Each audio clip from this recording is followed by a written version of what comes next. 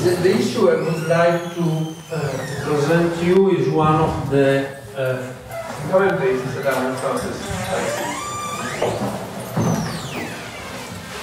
Sorry about that. Okay, thank you. The issue I'm going to present to you is one of the most complex aspects of the theory of anticipatory systems. The title of my presentation is Where Do Models Came From? First I have to give you an idea of where this question came from, and in order to understand why it is framed this way. Let me very shortly repeat some of the basic aspects of the theory of anticipatory system. We have already seen that anticipation comes in different guises, in different ways. As a technical term, anticipation presents two different components. A model-based foresight or forecast according to the type, and the use of the outcomes of that model for decisions. When I'm saying model-based, I'm using the concept of model in a very extensive way. So I'm including not only purely scientific models, but also psychological attitudes, for instance, like fears, hopes, expectations, because all them frame the ways in which we look at the future. So model, in my understanding, is a very generic term and not only something else. Models can be internal to the system or can be external to the system that is making the anticipation. Which is the difference? We can use information from external sources, watching weather forecasts. These are external models, and we use eventually the outcomes in order to modify our behaviors. But fears and hopes are internal models. They have to do with contents that are generated within our cognitive systems, our cognitive capacities. So the problem is these internal models, or these internal contents, if you prefer, where do they come from? Because if or when we have to do with external models, that's not an issue, obviously. Somebody else is, or something else, is generating that model. We simply access to it and use in the ways that we consider the best. But where models are internally generated to the anticipatory system, the question of their origin is mandatory. And here there are two major schools that defend very different ideas. I call them the representational way of understanding the origin of models and the presentational one. Linguistically speaking, the difference is very small, but from a content-based point of view, they are very similar. The representational attitude, the representational stance says that even internal model came from another source.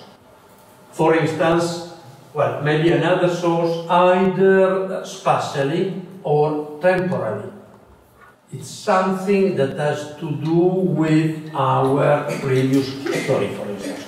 All evolutionary explanations adopt a kind of temporally displayed generation of internal models.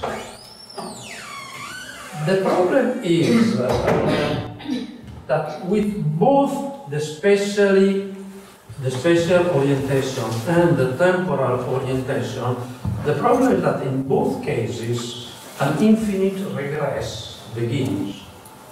Because if models came from something else, and then that model came from something else again, or from a temporal point of view, it has to do with our previous history, okay, so far so good. But then that step where it comes from. At some point, there must be a first step. Otherwise, there is an infinite regress behind all these issues. And the problem is that the representational point of view does not have an answer to this initial question. So it is a position that is self-contradictory. The only problem is that most of contemporary science defend a representational point of view. Most of cognitive science, most of computer science, most of artificial intelligence, and so on and so forth, they all defend a representational point of view. It means these otherwise very relevant scientific endeavors are self-contradictory. They do not stand. They are not able to defend their own position. So something else is needed.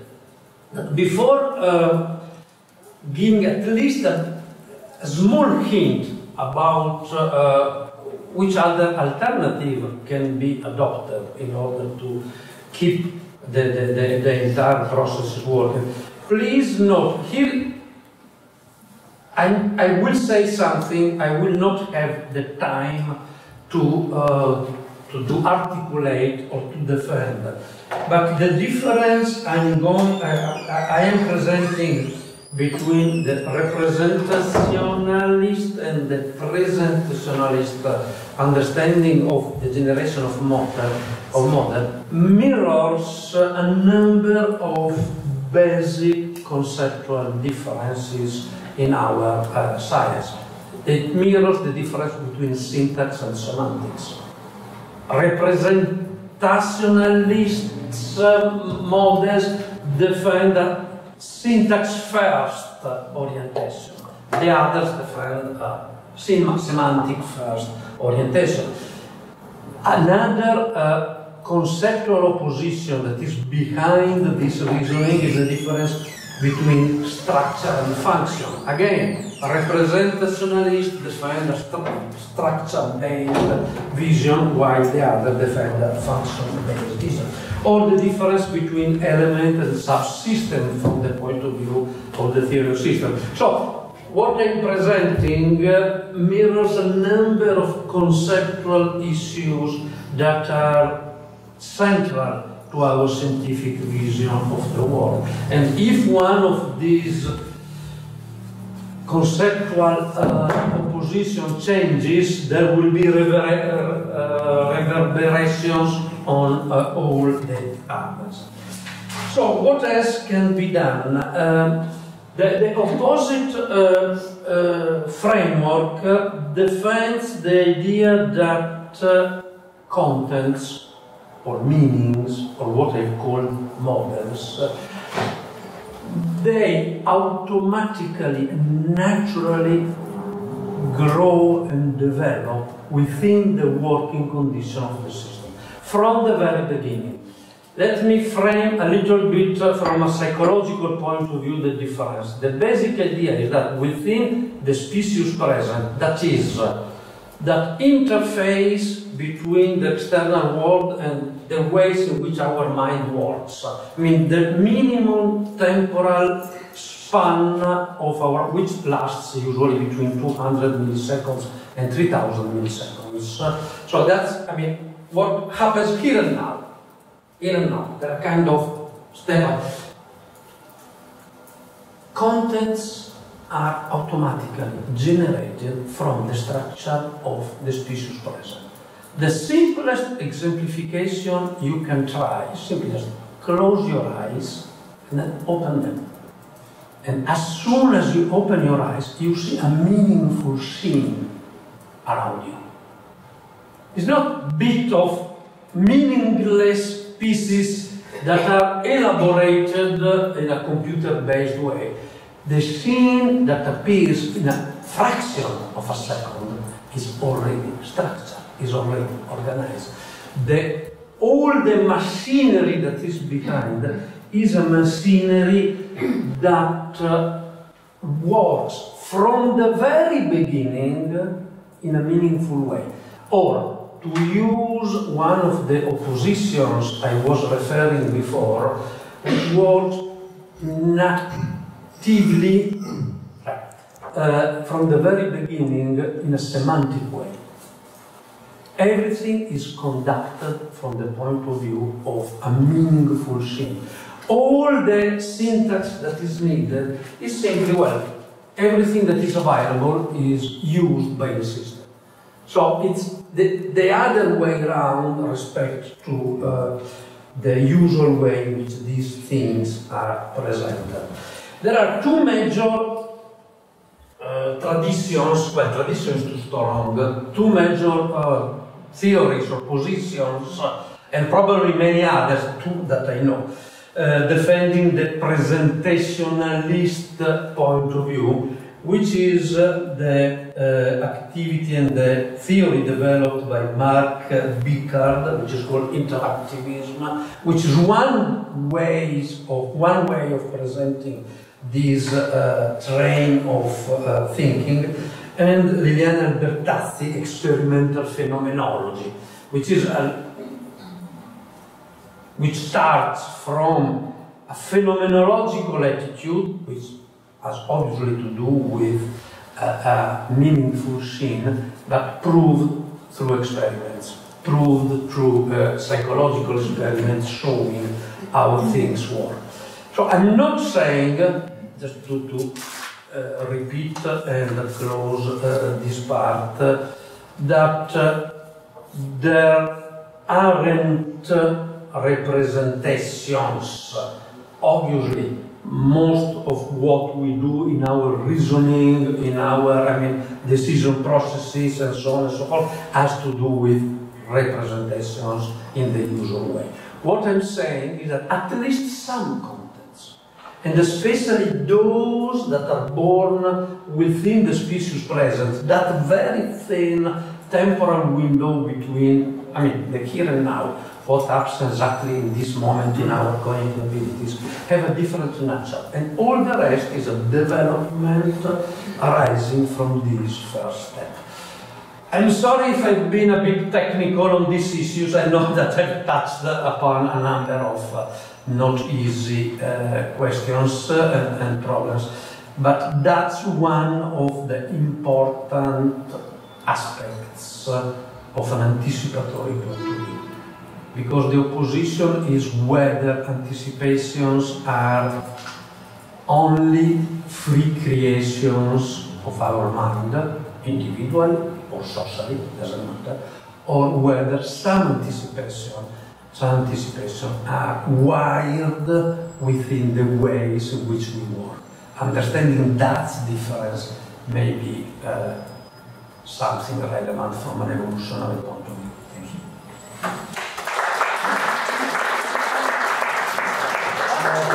I'm very pleased to hear that this is a meaningful thing. Haley, are there any questions, just for clarification?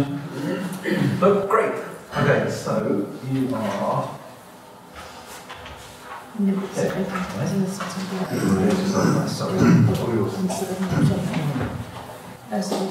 Hi, good afternoon. My name's Hayley. I'm from the University of Roehampton, where I'm doing my PhD, and I'm interested in what motivates us to listen to the same pieces of music multiple times. So I'll just talk about a portion of my research. So, as Joni Mitchell so beautifully puts, songs are like tattoos. They stay with us for life, they're deeply ingrained. One of my favourite pieces of music is a song called Blue by Joni Mitchell. And for me, it has these magic, aesthetically beautiful moments that I anticipate. And I savour that anticipation every time I listen to it. And it's not because of the memories that might be associated with it, it's the way that the notes are positioned and patterned in a particular melodic and rhythmic way. And it's very likely that every person in this room has the same experience with pieces of music that they love. So this is something that spurs my research. Why is it that we can be emotionally engaged by pieces of music, even though we know exactly what's coming next and we've heard them dozens of times or even hundreds of times? And this is because of our biological predisposition to predict the future based on the past. So as David Huron puts it, he's a professor, American professor in music and psychology. Expectation pervades the human condition. A cook expects the broth to taste a certain way. A pedestrian expects the traffic to move when the light turns green. A poker player expects an opponent to bluff. And the same is true for music, whether we're listening to Bach, Black Sabbath or Joni Mitchell. Music takes us on a narrative of predictability and surprise that draws us in again and again. And so music expectancy has received decades of research since the 50s. A chap called Leonard Mayer published a book called Emotion and Meaning in Music in 1956. And this is probably the most cited work in music expectancy research. And he proposed that when we listen to music, our mind non-consciously generates predictions about the future based on past trends and tendencies. And it's the disruption of our expectations, or you could say irregularities in the music, that give rise to emotional effect and aesthetic pleasure. But then, since then, this brings us to a paradox, because more often than not, we know what's coming next. We choose to listen to pieces of music because we've heard them before.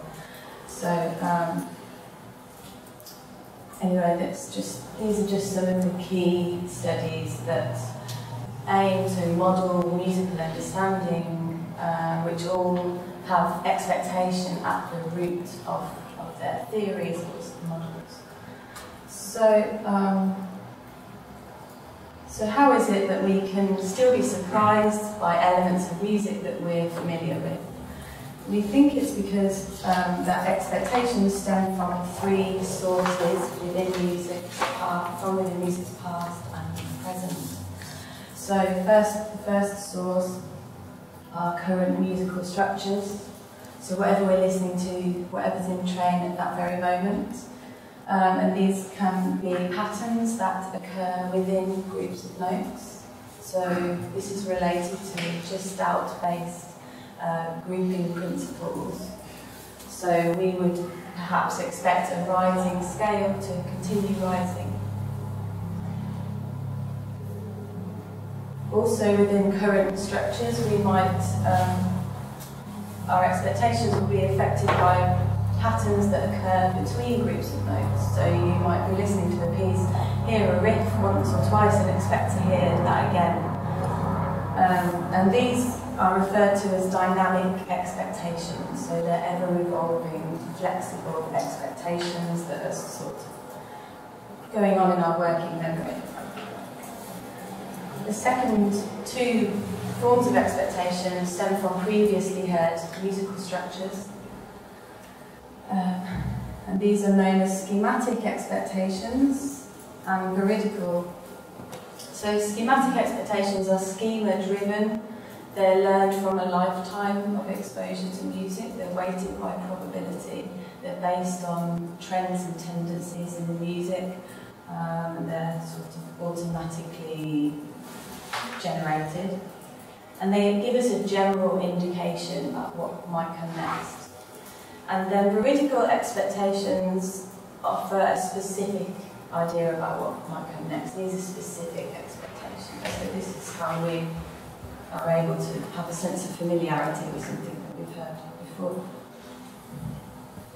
So just to recap, some of you might know this already, but it might be new to a lot of you. So veridical expectations give us a specific idea of what's coming next. Schematic expectations offer a general sense of what's coming next. And then dynamic expectations anchor both of those within the local musical context that's currently in train. So I aim to, there's an interplay between these expectations that changes every time we listen to a piece of music. So it changes with familiarity, which has an effect on our aesthetic experiences with music. And I aim to try and measure this relationship, how it changes in response to repetition, and to try and attempt to quantify that and model that. So I've done some experiments with various participant groups, which includes children aged 6 to 16, children with autism, and adults who are musicians and not musicians. But I'm still analysing my data, so I've only got information at the moment about my adult participant group. So I'll just talk a bit about what they did. So 43 adults took part in 2 sessions. They were separated by 7 days. And in each session they heard the same 26-note melody, piano melody, 4 times, so they heard it 8 times altogether. The melody is made up, I don't have a recording of it, unfortunately, but it's made up of repeating phrases, so it's like phrase A, phrase B1, and then phrase A, phrase B2. So it's got transposed repetition. So whilst participants were listening to each melody, they were providing note-by-note expectancy ratings using a touch-sensitive MIDI controller on the desk in front of them, which ranged from very unexpected on the left to very expected on the right. So they just tap their finger and it sends MIDI information to a connected laptop. And they did this for all 8 melodies. And then these are some of my results. So just to walk you through, the left-hand side is the expectedness. So it ranges from 0, very unexpected, to 120, very expected. You've got the pitch, each note along the bottom. And then you've got exposures 1, 2, 3, and 4. So you can see that in the pattern of expectation is almost identical for each melody exposure, so they're hearing it in the same way. So this, to me, represents their schematic expectations, which are automatically driven, and they always hear it in the same way. But then, at the same time, the overall expectedness increases with each hearing. So these are the veridical expectations. So you can see there's a tug of war between the non-conscious, schema-driven, probability-weighted expectations, and then the conscious familiarity with the growing familiarity with each repetition. And the same goes for session 2, as expected. But then when you put them together, after a week's break, there's a sort of drop in the sense of in the veridical expectations, but then the familiarity increases much more quickly the second week. There's still a lot more to be done and to be said about this, but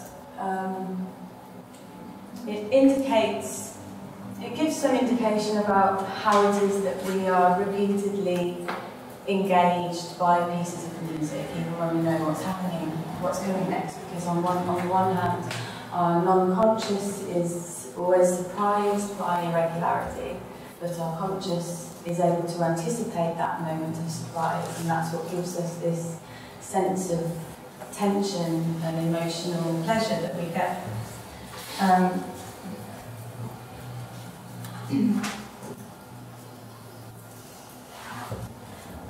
Oh yeah, and also it's knowing what's coming next can intensify that sense of pleasure. So it's interesting because without really consciously knowing that we're doing it, each time we listen to music, we're manipulating that predictive making mechanism in order to generate some emotional pleasure or self-enhancement or mood regulation or whatever reason it is that we're listening to a piece of music. And I think because music's a self-contained hotbed of regularity and pattern, that it's a unique way that we can use. that on as well. A unique window through which we can look at these anticipatory processes, especially in the realm of aesthetics and pleasure, emotional pleasure. But also at the same time, I think it would be interesting to take this beyond music. So the findings accord with widely recognised psychological research on dual processing. So where our behaviour is affected by system 1, which is this rapid automatic system, and then system 2, which is a slow, conscious, deliberate system. I only bought the book last week, but looking at people's abstracts for this session, I came across the predictive mind, and I thought that really, I'm interested to see if there are some links that I can find there, because it's also very similar to the bottom one, which is the information dynamics of music, which is a statistical model of musical understanding, which essentially posits that musical understanding it's statistical learning. It's based on statistical learning. So yeah, I'm interested to look into this a bit more deeply and try and make some connections there. So that's all I have. Thank you for today. Thank you. Okay, thank you very much. Also thanks for the 2 previous talks, and I'm very happy that I think they go together actually. So I will speak briefly about predictive mind, and I will speak also about these internal models. And our assumption here is that these internal models are useful on the one hand because they allow us to sort of know what's going to happen in the environment and so on. But on the other hand, they are not very useful because they take away the chance to anticipate new and unexpected potentials. And this is where we say we need sort of unlearning, whatever that means, I will come to that in a second, but we need some unlearning processes or triggers in order to trick our internal models and anticipate unexpected things. Just to give you a brief context of the research, Professor Peschel is at the University of Vienna. He's a cognitive scientist and philosopher of science, and I also did cognitive science, but I'm doing a PhD in organizational learning and knowledge management. So we try to bridge these 2 fields and see how anticipation, unlearning, and so on helps in the context of innovation. So just to give you an idea where we come from. So we take the notion of anticipation, I think, to the most extreme. We say that if we truly want to innovate, if we want to create new knowledge, we sort of have to understand that anticipation is about understanding the affordance structure or architecture of the future. So somehow the environment yields structures that embodies or that embody opportunities for us to act and for us to create environments. And the question is, how can we identify these opportunities?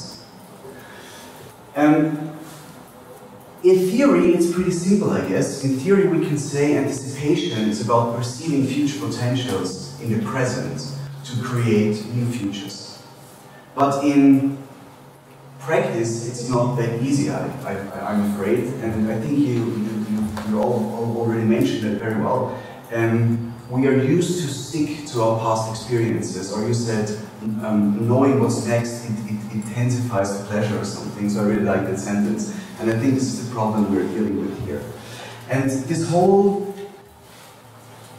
being influenced our past and being, projecting the past into the future or extrapolating the past into the future is well illustrated by a very current or a contemporary theory in the cognitive sciences and cognitive neurosciences, which is called the predictive mind theory.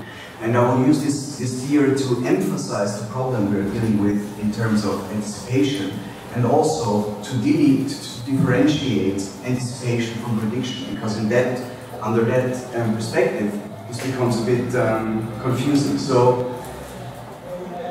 if you were a neuroscientist 30 years ago, okay, and I would ask you, okay, please explain to me what happens when someone enters the room, what happens in the brain.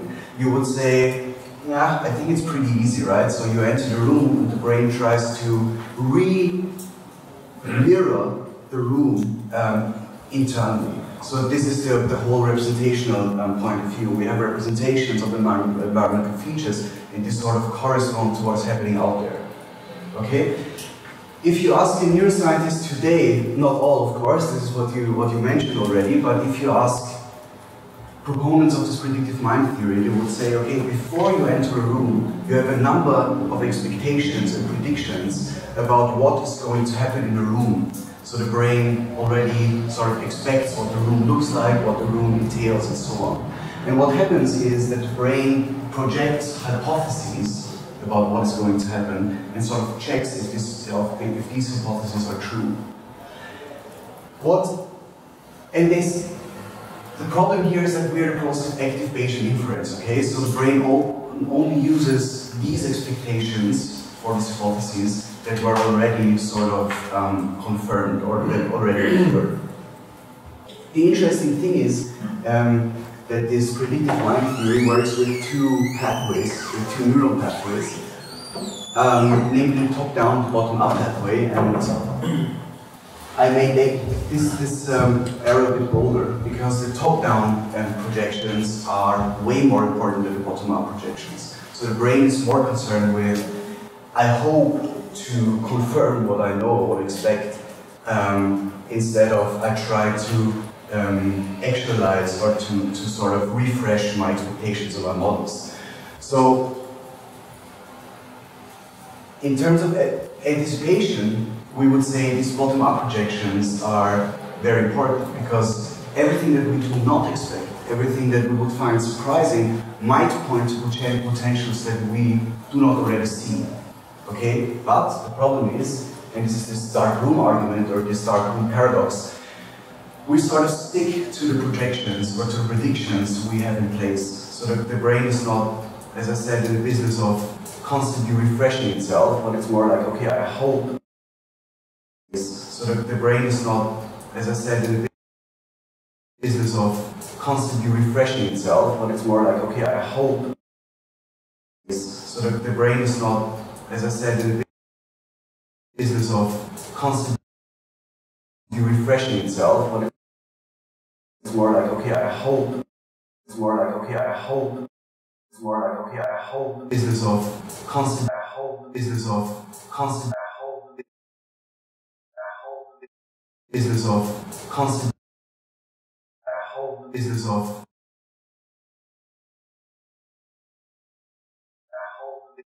business of constant, I hope. Business of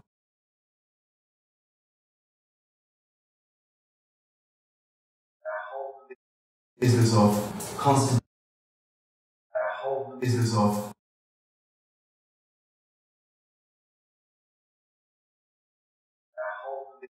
business of constant, I hope. Business of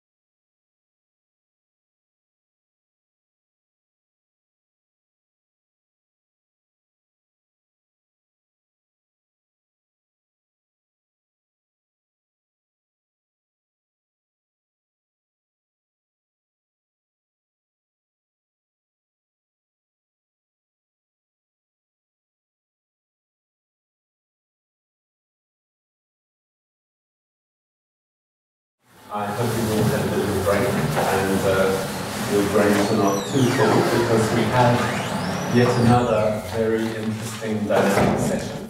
We have 3 presentations and they are going to follow each other as we've done earlier. No more than 20 minutes, there might be a chance. We'll take any clarification questions that you might want to pose or any super important things before we take the next speaker. Just so you're all happy. There is an audience. I am with you. I mean, of course, have another role. But the audience, they aren't here at the moment, the audience has a responsibility to listen and to think about questions that matter to them, not only the speakers.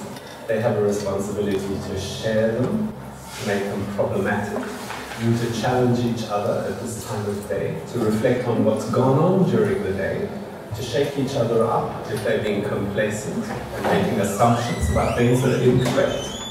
So if that's not warmed you all up, there's no popcorn, but we do have a short film to start. I'm just filling in as I know this is what's going to happen. So if you'll forgive me for this. I think it's fascinating to see such an eclectic crowd of people. And as I did at the last session I chaired earlier today, people like this. So can we very quickly just say what kind of backgrounds we come from? And just very, very quickly, just so we have some sense for our poor presenters as to who they might be watched by and heard by. Yeah? I have future studies broadly. Okay. Design fiction. Industrial design and strategy. Service design. Philosophy and design. Social futures, specifically creative futures. I will say there. Defense and science and technology. Game design and techno science. Great. Techno science studies within media. Corner man. Design thinking and neuroscience. Finally, I've got the word neuroscience. I've been waiting for all day to get that. Good. Okay. How about you? Music psychology. And music psychology. There must be hundreds more such people with crossover interests, but maybe not professional. Okay. So one of the things, do we need a few more chairs? We can share. There's one here. Another one if you'd like to sit on the side here. Make yourself comfortable. One there. So come in, please. Okay. So welcome everyone. We have our first presenters in our session today that are going to, in a sense, bring us to the everyday. And the design of the everyday, the engagement of the everyday, our everyday aspirations. Where do we place ourselves when we think of the everyday? What is your everyday? How many days do you have every day? What kind of time of the nocturnal do you live? What kind of passage of time do we need to think about as we hear and receive these presentations now? So right, we're ready to start. We've got maximum 20 minutes. Thank you. Off we go. Okay, I hope we'll live up to those expectations. Maybe not, maybe some other things will come out. So welcome. Thank you very much for joining our presentation today. So we are Nicola. Nicola is an anthropologist and sociologist by training, working in the Lancaster University Institute for Social Futures. And I'm Monica. I'm a design researcher by training and with an affinity for social theory, and I work in the design department at the TU Eindhoven in the Netherlands. In this talk, we'll present our reflections on a workshop we organized this summer titled Making Everyday Futures. And in the workshop, we explored the potential of designing as a way to research future everyday life, so designing to know. It's clear that in the future, ways of life, practices, capabilities, and forms of well-being will be different from today across society. But how might aspects of everyday life that are plausible, possible, and preferable be imagined, materialized, and studied? This question formed the starting point for our workshop on making. As you can read in our abstract, which you have of course all done, or you might do later if you get interested from this, design research has developed methods to design and prototype everyday objects that pose questions. rather than present solutions, by materializing alternative realities. With the workshop, we explored whether and how research objects or research artifacts that engage with future everyday life can offer new perspectives in the present. The 3-day workshop had 26 participants from a range of disciplinary backgrounds, recruited for their interest in future everyday life. And they approach future everyday life from a variety of starting points such as climate change, public health, and network lives. And during the workshop, the participants worked in pairs to design and make a research artifact that represented a what-if question related to their research interests, so to their research interests into the future everyday. So now I've changed something.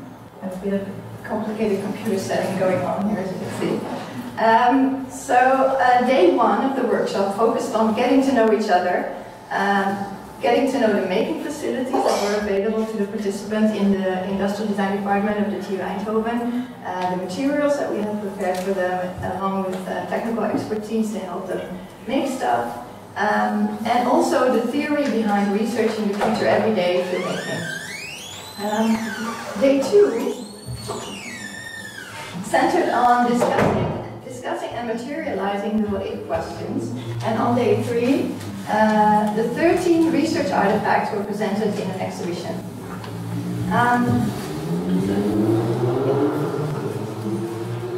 So those were the 13 research artifacts. And we had them photographed together with their makers by a photographer. In this talk, we present a selection of insights from our analysis of the different ways in which the future and the everyday are conceptualized in these 13 research artifacts. And we will do so by offering you a selection of these. The rest are available on the website. So based on this analysis, we would then like to open the discussion on whether and how making represents a particular way of researching future everyday life. Yes, Okay, so 13 research artifacts are made in the workshop, and you can look on the website to see more. You can give you the address if you're interested. But to get a flavour of the scale and the variety of these artifacts, we've selected 4 that we're going to describe and explain in a bit more detail now. And these were titled The Electricity Thief, Project Artificial Hug, Smellscapes, and Empathy Tree. Okay, so the electricity thief. The what-if question which this team posed about the future was, what if we could engage with electricity in a tangible way? The research interests of the team were focused on electricity and the crucial role that it plays in facilitating daily activities, whilst at the same time being a taken for granted and invisible resource. Humans cannot sense electricity, so to compensate for this inability to see or sense electricity, the team designed a research artifact that could interact and make electricity more visible. Can I go to this building? Yeah. Okay. So, shown in the video clip, the electricity thief travels around a home, resting against electrified surfaces, slowly growing by converting ambient electricity into movement and inflation.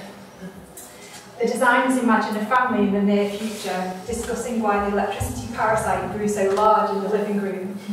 The artifact is engagement with the electricity which is always being consumed around us. Okay, the second research artifact that we're going to tell you about today was Project Artificial Hug. The what-if question posed by this team was, what if technology contributes to alienating people?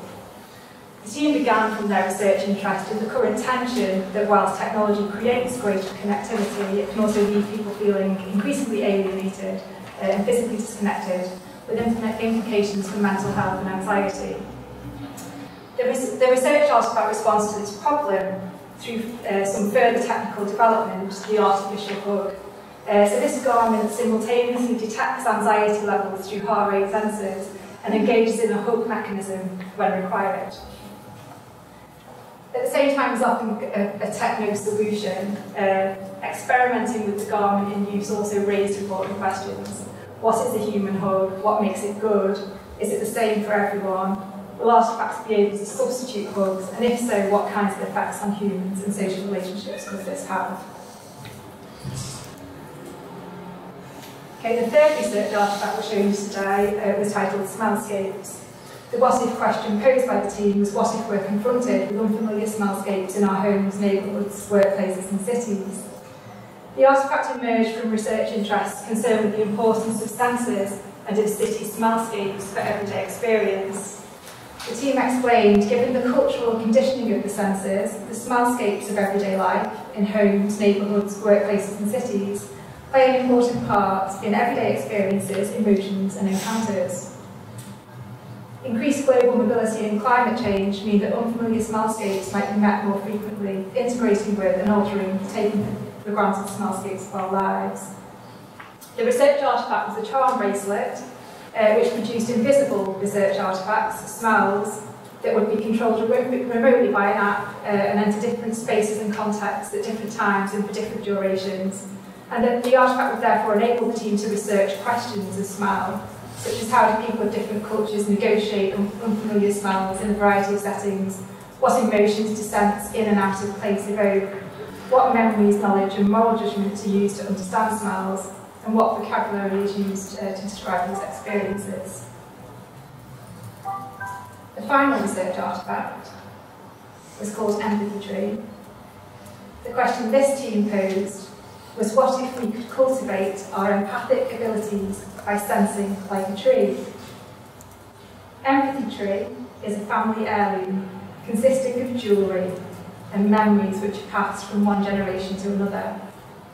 It's also a biosensing device that invites the wearer to feel the world through a tree, through haptic and sonic effects produced by sensors on the tree that are then worn on the body in the jewellery.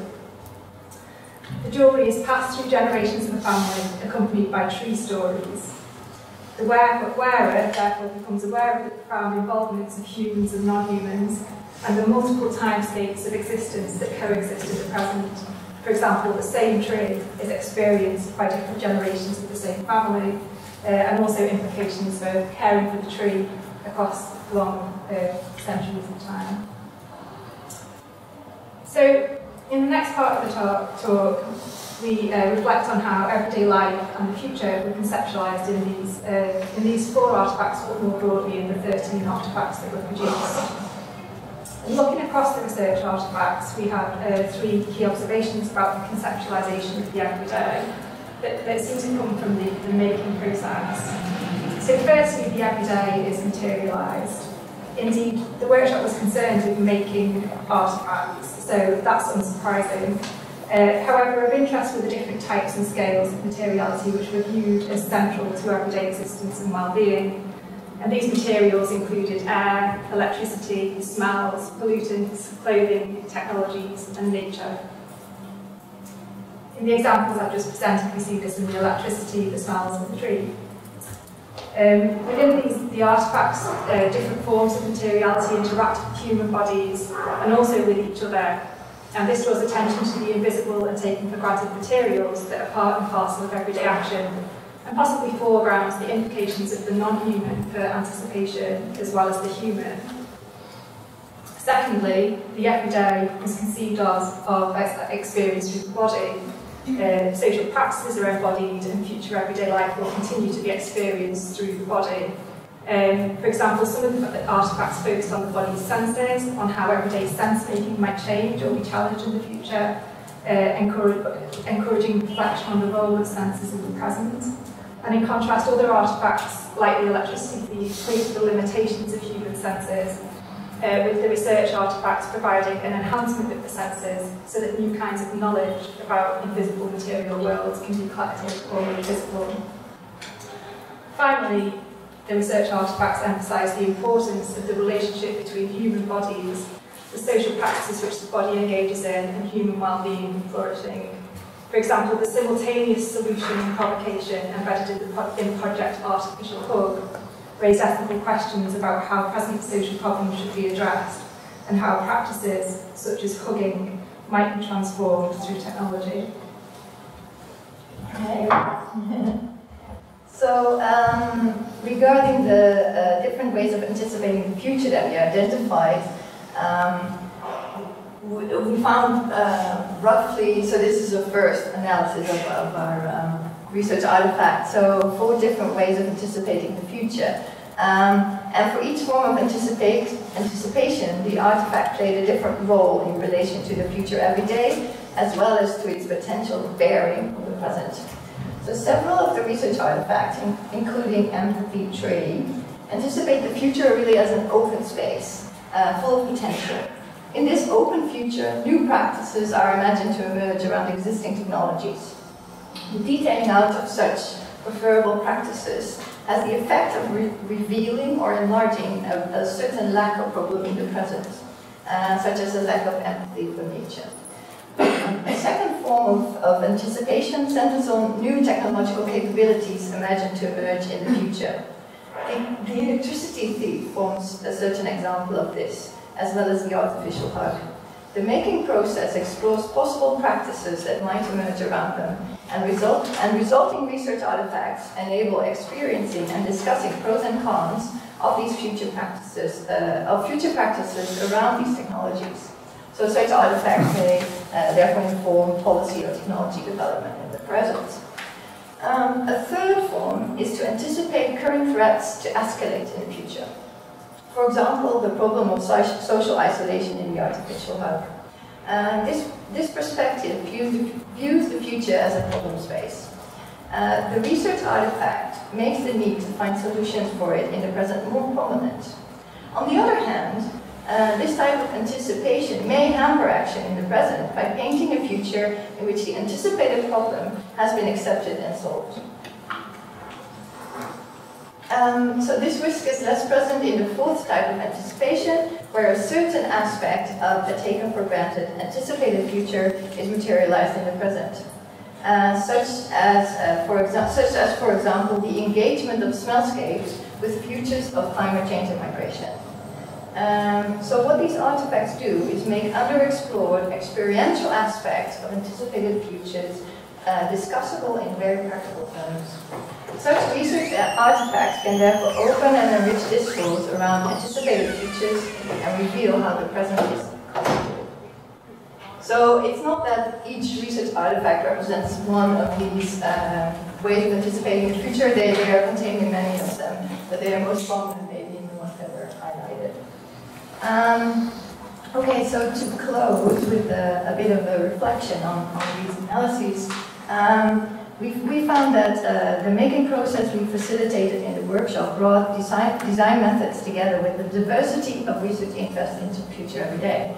And as we have touched on in the talk, the focus on making made it possible for certain aspects of the future and the everyday to be foregrounded and for others to be backgrounded, while others were backgrounded.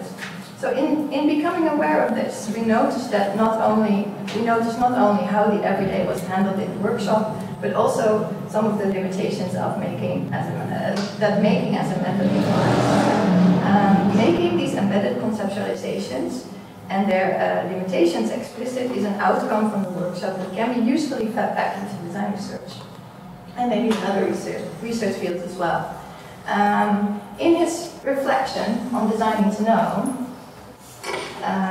Ron Wackery explains that the designing and making of a new thing is a particular way of asking if this thing exists today, how our everyday world will be altered. And this is reflective of the area of design research and using artifacts for asking questions. And but our analysis of the artifacts, of the research artifacts from the workshop, draws attention to the fact that the everyday world is not one thing. Some aspects of the everyday world are more easily overlooked by methods of making than others. And I'll briefly touch upon 3 observations here, so 3 reflections. So one, in foregrounding materiality and embodied experience, certain kinds of social concerns are not readily discussed or considered with such artifacts. So, for example, politics, inequalities, or power, they're much more difficult to materialize than other aspects of everyday life. Secondly, in working with our own bodies and a limited set of materials that was available in the workshop, the everyday that was imagined oriented around Western and European concerns. This points to the importance of the maker, their social situation, and subjective decision-making in the kinds of future everyday that are considered.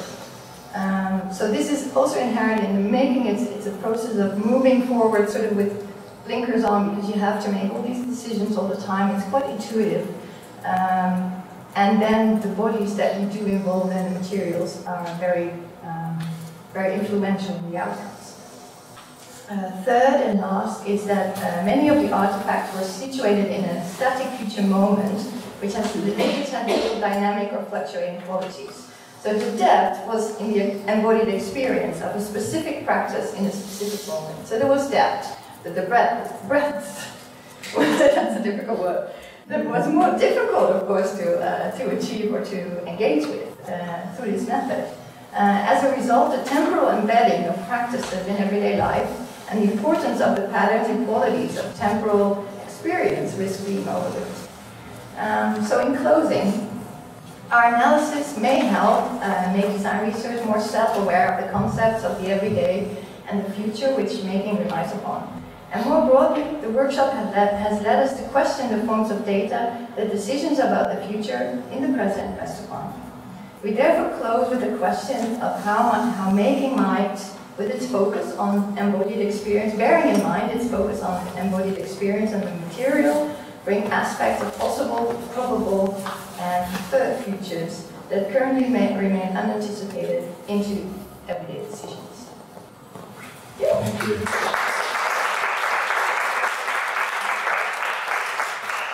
Lots of people were involved. That was most certainly putting that D back into breadth, the design word. Thank you very much, both of you. Now the next people come up, Alison comes up. Are there, please just get yourself ready, are there any immediate questions or clarifications, not big discussion points? Anyone coming in or out, now's your chance. Yes, please. You have A quick question about the futures that we're imagining. Did the workshop participants think, were they thinking about a future scale? So were they working towards a future 10 years out from now, 25, 50? We didn't specify that at all in the agreement. Right. So some weren't even explicitly talking about the future, but more about an alternative reality, that timeless kind of way, I guess. Yeah. Okay. Yeah. And another quick one. How did you choose your participants?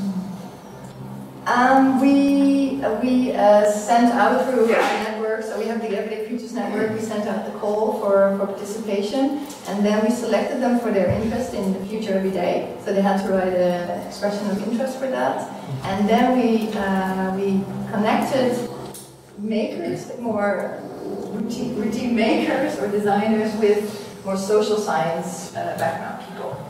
Okay, Yeah. let's follow those up when we get practical and technical and analytical afterwards. Thank you both very much. That was a very nice, strong start, and we look forward to discussing it. Our second paper takes us into a related field where we've heard earlier in the day, some of us together, some of us apart, about story making and storytelling, story sharing, story structuring, systems of storying. All of these things are in our future story-making palette, in a sense. But what is anticipatory storytelling? Pay attention. Hello, I am Dalsu, and well, Sam couldn't be here, but I'll just talk very briefly about our research on anticipatory storytelling in design. So, talk briefly about storytelling first. I'm sure you all heard that storytelling, if you haven't, you're hearing it now, that storytelling is considered as a very basic human drive. We have even, in fact, been called the storytelling animals. And what we all know, what we've all heard, and it's been talked a lot, is that storytelling is one of the most effective communication tools. Well, that's a given fact, but the thing that's not so much discussed or so well known is the fact that researchers now believe that storytelling is also the brain's cognitive process of organizing our experience. It's in fact through storytelling that the brain shapes memories. Memories are not perfect records, and every time we recall them, we in fact recreate these stories. Storytelling processes, again, also are the way we give meaning to what we perceive, what we see, is how we understand the world. And related to all of these, storytelling is also how the brain anticipates the future. When I see someone speak, act, behave in a certain way, my brain kind of creates a story that anticipates what this person is going to do next. That kind of creates possible futures, and so I prepare myself for a certain reaction.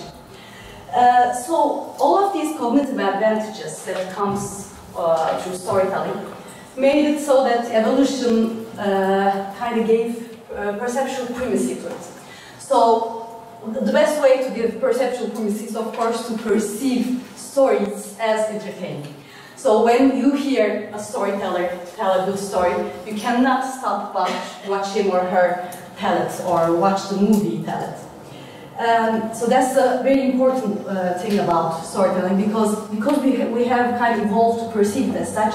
We also now define storytelling as having some kind of entertainment value. It should be, when I say entertainment, it can be understood in different ways, but what I mean by that is that it kind of attracts your attention and is interesting. So there are a few similarities between design and storytelling. Well, first of all, we can define design as, like storytelling, a kind of an anticipation.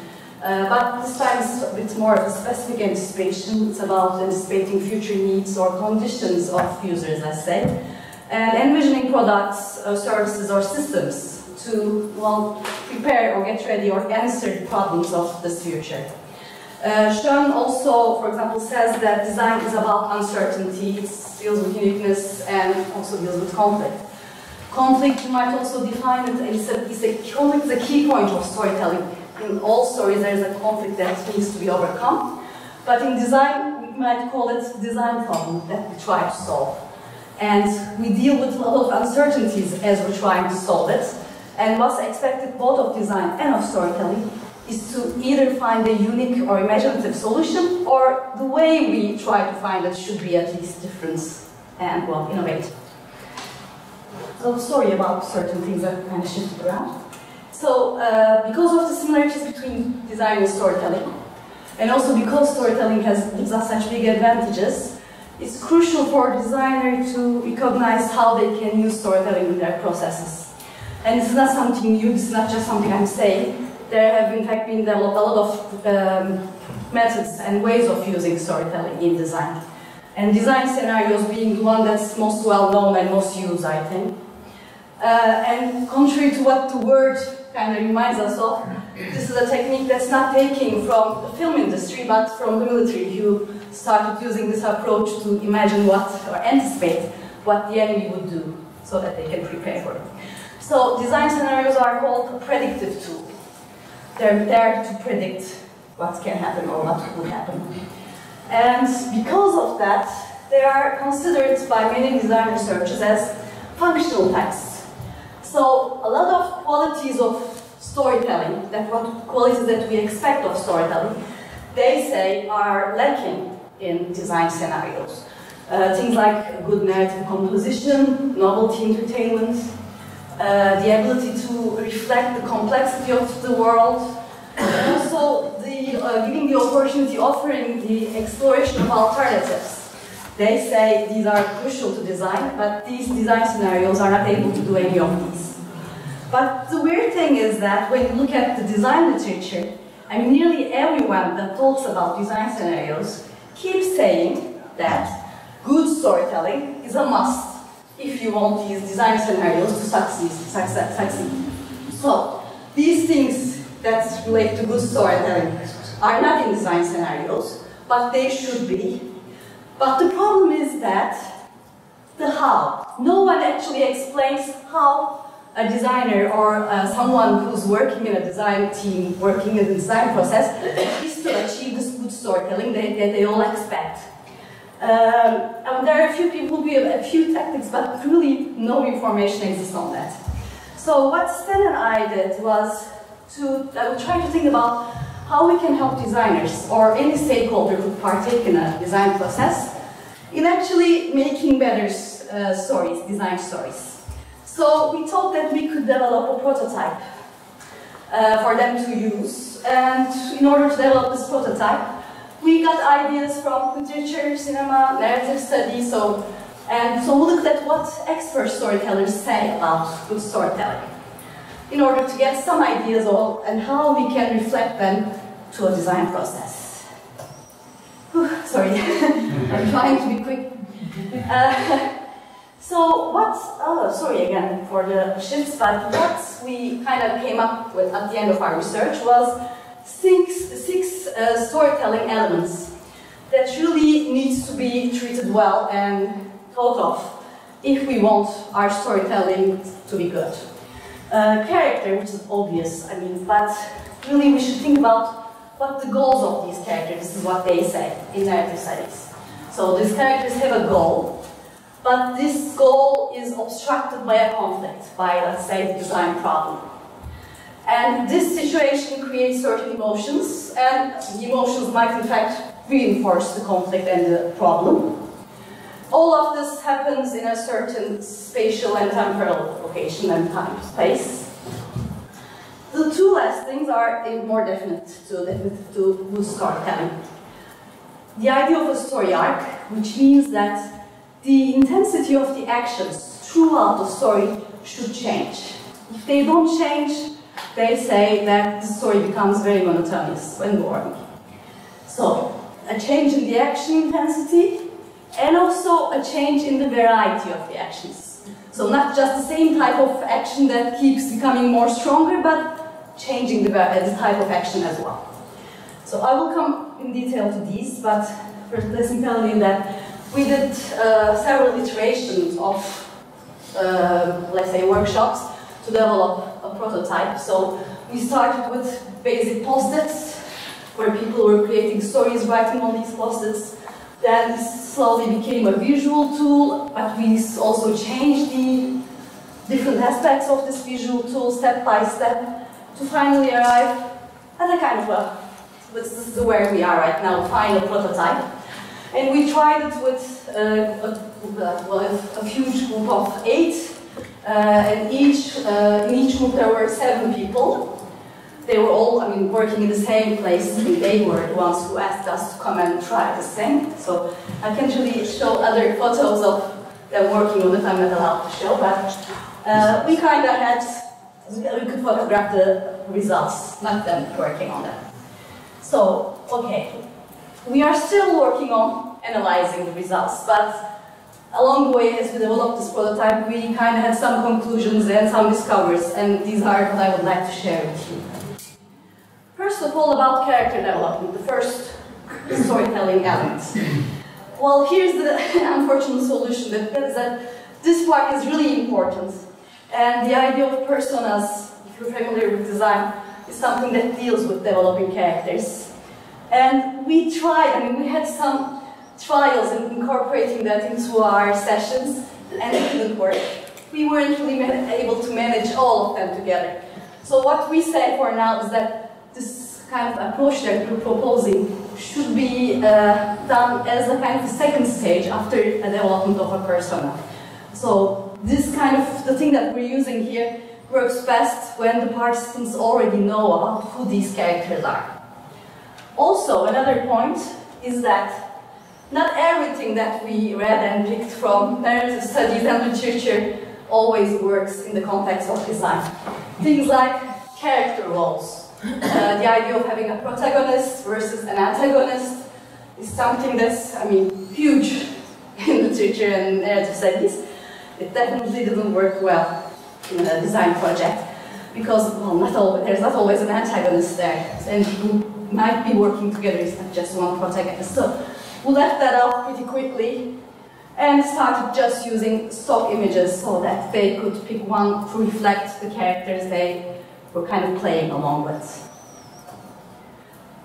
The idea of the goal that the character has, which was at the beginning part of the character guide that we were using, versus the conflict, the design problem of the overall story. They used to be separate, and when they were separate like that, again, it didn't work well. Because although when you look at classical narrative theories, the goal is always part of the character design or development. In terms of design, well, sometimes it's not about just, well, most of the time it's not about one person. We try to design for many people at the same time. So it's also when they're working together, our participants, they were actually thinking about one of their goals. So they were most of the time thinking about the goal of the whole company, let's say. So we placed the goal and the conflict together on a card that we made as visible as possible, so that they would focus on this throughout the process, throughout the workshop. Because if they don't focus on what the goal and conflict is, there was always the risk that they could go off chart and start making a spy story that had nothing to do with the design subject. This risk, I will keep repeating, it was one of the big risks of this approach about storytelling. But also the good thing is that once you have these two opposing forces together, it also allowed many of our participants to, at one moment, I mean, along the way, to say, you know what, this is not really our problem. We have another issue that should be, in fact, handled. So they were able to reframe the problem, which I think was one of the biggest opportunities that this prototype gave us. The story arc. So there is this very classical approach of, they call Freitagspaaren, the triangular approach of the story actions kind of increasing towards a climax point in the story and then falling down. At the very beginning, we were explaining this to the participants and saying that they should apply it to their story. Of course, this didn't work. They were not able to listen to us and do what we were expecting. So we thought about how to make a visual way to make them follow this idea. So we created a story map. But as you see here, this idea of this triangle pyramid is gone. Because as we were switching to this visual approach, we realized that instead of focusing on this rising action, it was more interesting to pick Kurt Vonnegut's idea about the good fortune of the characters changing through the story. So there is not a strict line that we force them to follow, but we kind of give them the idea that towards the climax, the good fortune should fall down. So, as you see here, they are the ones who are creating the art themselves, and it depends every time on their specific story. They can change it and play with it. The other thing, with this graph, this story map, let's say, we were also able to incorporate the idea of plot points. Plot points are, the expert says, different events that kind of follow each other. And they are what make the story more interesting. Because one action kind of refers to what will follow next. And this is what makes the art go up and down, which makes a story more interesting. And this was, again, I think one of the biggest improvements in terms of design scenario that this prototype brought in, because once we had these plot points, they were able to anticipate what the next move would be. So they were also able to reflect that on the storyboard that they were creating. And instead of, staying blankly, looking blankly at the page, like you were saying this morning, and trying to figure out actions, this kind of helped them think about what will happen next, how it can happen. Another thing that, I'm not going to talk about setting and timing, because this is something that we have figured out. As you see, the setting cards are not really visually effective. Timing, it kind of works, but so let me not just waste time with them. Let me just switch first to this one. The plot devices cards are another way we help them get ideas. These plot devices, like flashback, again, helped with breaking the monotony. And they were able to discover new things and details about the story. Once you have a flashback, you get the chance to look at the past of a character. Discover something there that kind of would reflect on how he or she would act in the future. Or inner dialogue, you suddenly have a deeper look at the psyche of the character, for example. So these ideas were imaginative or creative ideas that were really useful, we found with our participants. Okay, coming back to this very big issue that we had. Emotions are a huge part of storytelling, and everybody says that being able to express emotions and having the audience feel it is one of the big opportunities that is there in storytelling. But how to have the participants use that? Our first idea was to use the idea of genre. Again, being influenced by narrative studies, this big topic of genre was a great way to deal with emotions, how to feel in general, like fear, anticipation, in another way, let's say excitement. But this became really problematic. Again, when we use the word genre and we use the words like drama, horror, suddenly we started having Hollywood scenarios, not design scenarios that were really intended to solve something. Another thing, we gave them these emoji stickers. And I mean, all of our participants really loved them. You cannot believe how much they loved them, which became very distracting. They really forgot all about what they were doing. They were just taking them all around the map. So we said, this is kind of taking us off route again. We left that one out as well. So we made a less fun way of the emoji stickers. These small, boring cards, which in fact were much more useful. Well, this idea again needs to be developed. It can be more effective. But for now, at least, we have improved our approach. I'm finishing. Just to say that, the moderator is important. I'm just gonna go through it. Defense for design scenarios. Not to scare people, but to actually have more of an impact. Because it makes it more user-centered, I should say human-centered. It has more relevance when you have a better storytelling. And what's great is that it opens up more alternatives. Because it really gives us different ideas where they could follow.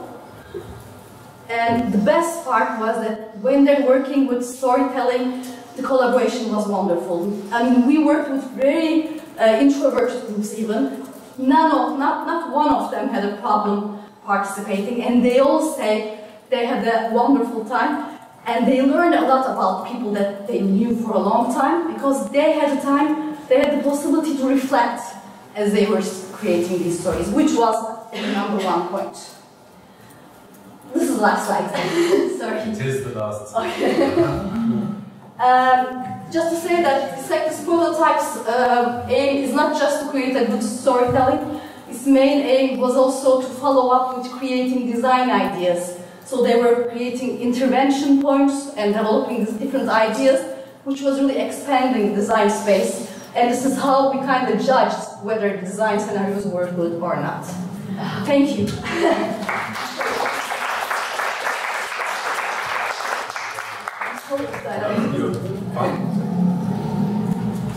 I think there are a number of questions as a design researcher about how that workshop and those tools can all be placed and understood, and we can take some of those up in more detail, I think, later on. But are there any particular things from your side immediately you'd just like to ask? One question? One question.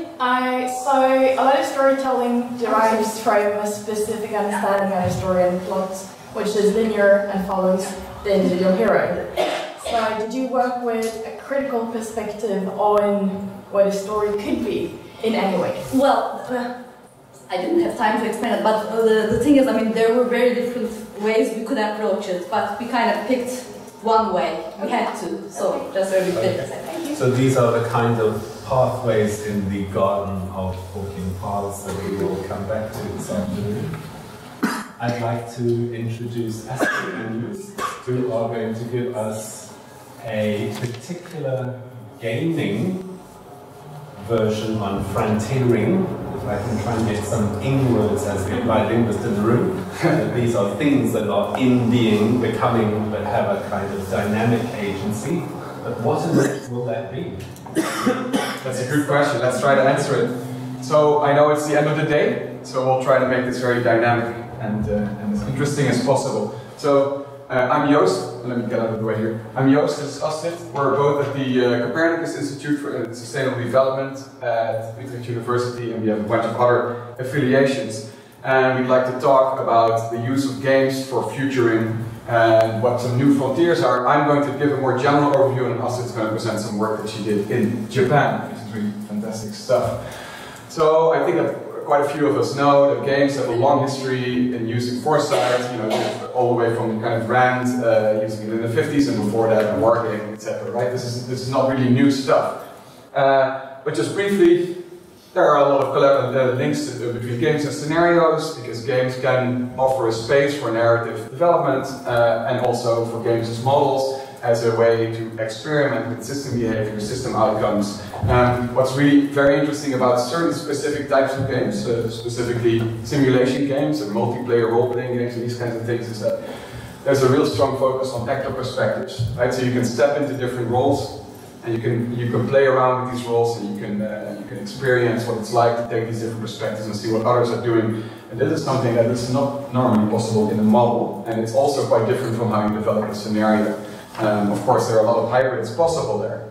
A lot of the work that you see in the use of games is very much foresight work, right? So these are participatory planning games, they're analytical kind of planning games. So we've been investigating what else is possible. So beyond this work of games and for use of games in foresight, the game sector has grown very large, right? We were walking through London, through the subway, through the underground, I should say, yesterday, and we saw, you know, almost as many posters of mainstream games as we saw of movies. Games are now a bigger sector than the movie industry.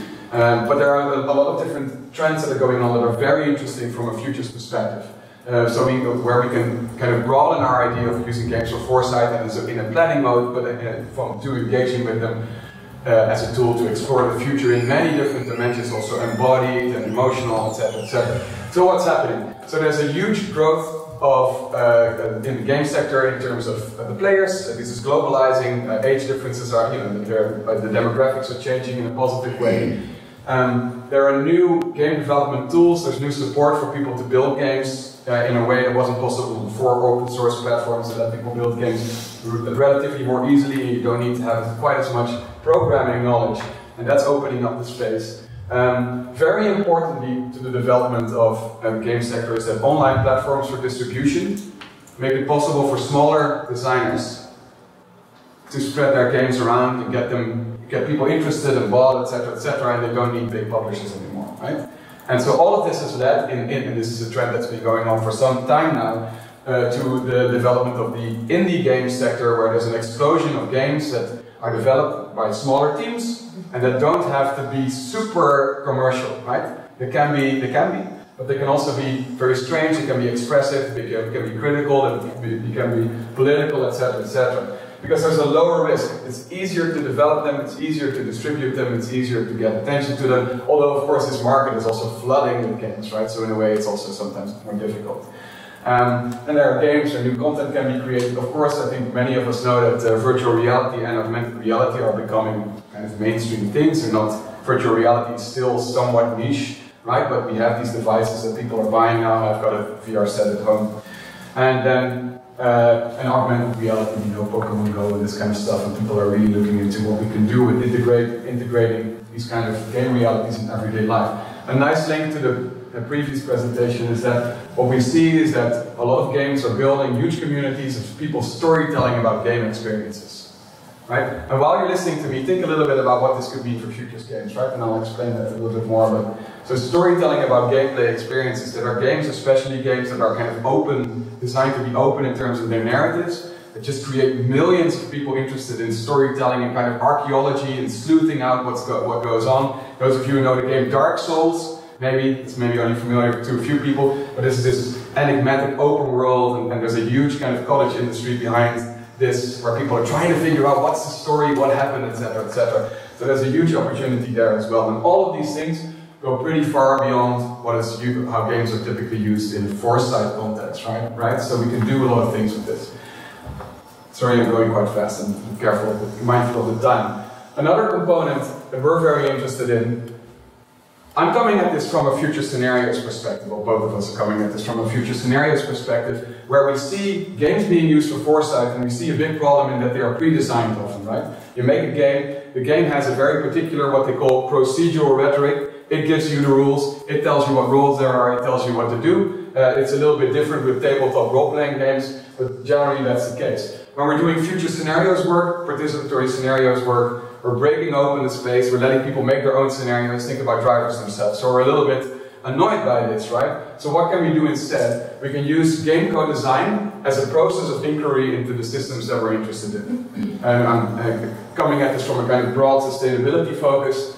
So building games together with people who are coming from the very different directions to a problem can help everybody think about what are the rules here, what are the roles, what could change in these roles, etc., etc. So it becomes really a participatory design process. Just an example of this is a project by a colleague Niels Verland, who built water management games with Ugandan farmers, trying to get them to express and to explain how their daily practices work and what they're dealing with and the conflicts that they're dealing with. And then they played these games with policymakers in Uganda. Right, so you get with policymakers, with the farmers there, you get a possibility for people to share their ideas and their understandings of how these systems work, how their roles work, and how their worlds work. Yeah? And this kind of game co-design, I'm also very interested in this, because you can design games quickly as a kind of process of inquiry, very close to specific policy questions. So you don't have some bland, kind of general game that's sort of dealing with sustainability in a general sense, and people are supposed to learn from it even though they've been in the field for 40 years, right? You build something very specific that's dynamic, and it's all about the process and it's not about the product. Okay. So, okay, fine. So what do we do with all of this? I don't have a lot of time to go into that deeply, because we want to listen to a very nice example specifically, but as an overview. Obviously you can use this increased capacity in game co-design, in developing, prototyping quickly, etc., as part of a classic foresight process. You have a scenario workshop, and part of the scenario workshop, people build scenarios, etc., and then you develop games along with them as well, and start prototyping and playing around with these games to pre-experience and participate in future settings. But we can go further than this. And we can also use game design to really open up. If we do it at a larger scale with many, many more people, we can develop a lot of games. Each game can represent a different world, a different perspective on the future that you can step into and play around with. And then finally, what's very interesting to me is that if you look at what futures are explored in the commercial game sector at the moment, or even in the indie game sector, a lot of dystopia, right? Dystopia is easy to build. You don't have to make elaborate cities. Everybody's dead, so it's easier to program, and you can shoot, and it's all allowed. Your time is up. Sorry? Your time is up. Oh. So all of that is easier to do, but there is a lack of a diversity of futures in the game sector. And what we are very interested in exploring is what if you go to game developer conferences and you talk about pluralizing and diversifying the futures that are being explored in commercial games. So all the way from enhancing classic foresight processes to really opening up these other things. Now we'll talk about these other steps in a little bit more in a minute. I want to hand over to Astrid, who's going to talk about her fantastic work in a multi-method approach using games and other foresight methods in Kyoto. Thank you, Joost. So like Joost said, I'm going to give a bit more of a concrete example of the use of futures games, which we did in Kyoto in Japan, and we also combined them with other futures methods. So Joost already shortly mentioned that games are specifically useful to study and explore complex systems. So the complex system that we chose for this case study is urban food systems. And they are very complex, and they are also under a lot of stress at the moment, from, for example, climate change, overpopulation, and these are challenges that are related to the maybe even more complex concept of the Anthropocene, which is this unprecedented era that we're at the start of, where humanity is considered a major environmental force for the first time. So the question is there a way that we can anticipate or maybe even shape a good Anthropocene for urban food systems, so a more prosperous, just, and ecologically diverse future?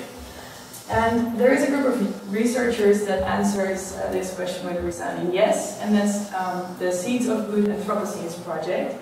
It's led by Eleanor Bennett, and they wrote a paper and they made a database in which they collect promising or successful initiatives that already exist, and they contribute to a better Anthropocene. And the authors argue that by combining, reconfiguring, and exploring these already existing seeds, we can show outlines of good Anthropocenes. And these go beyond dystopias and utopias, which are, as Joost already mentioned, useless at best and damaging at worst. And instead they show us a plurality of different futures. And we tried to test this in Kyoto, in Japan, which is a city of 1.5 million people. It has a unique food culture that's UNESCO World Heritage protected, but also it faces a set of challenges which is actually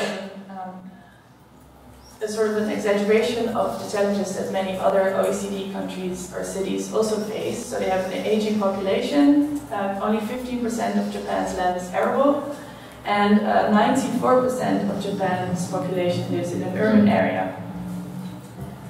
So in Kyoto, we set up a series of interviews, workshops, and focus groups with futures methods that can anticipate normative futures, which was necessary because good Anthropocene is a very normative concept.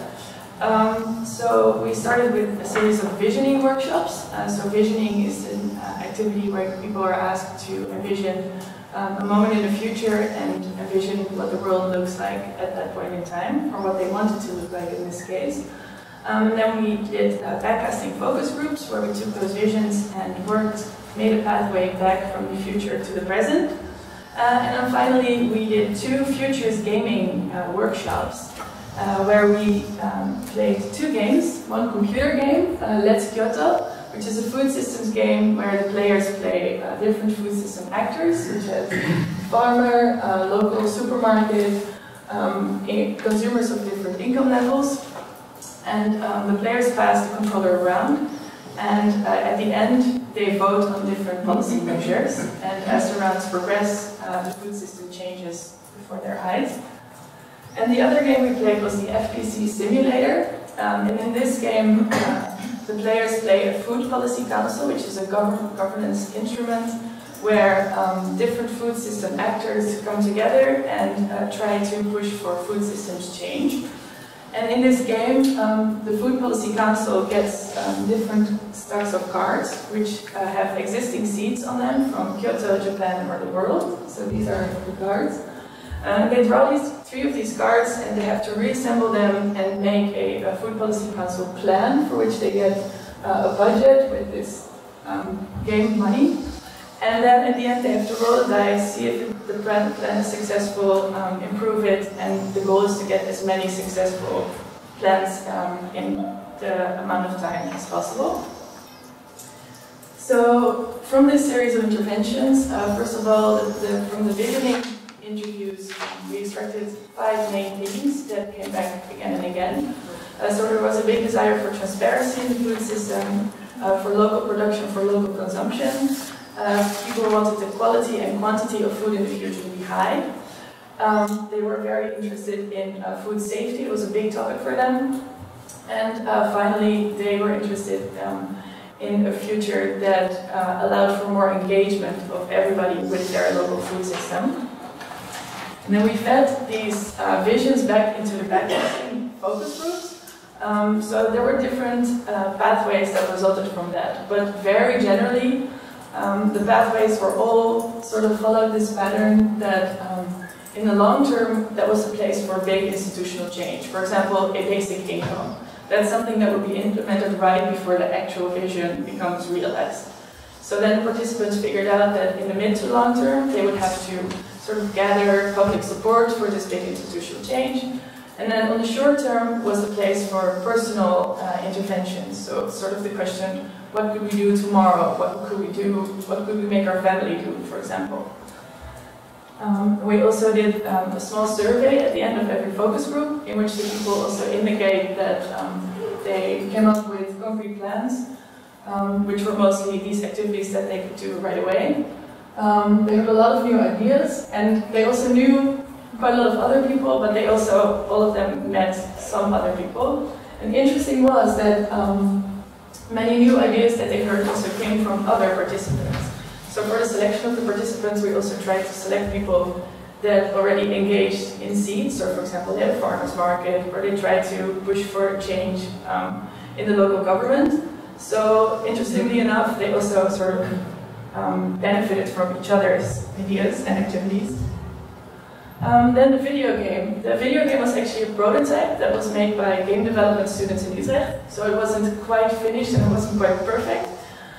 So the results were also quite mixed. Some people learned about the food system from it, some said they didn't really, and also insights in different roles was kind of mixed results.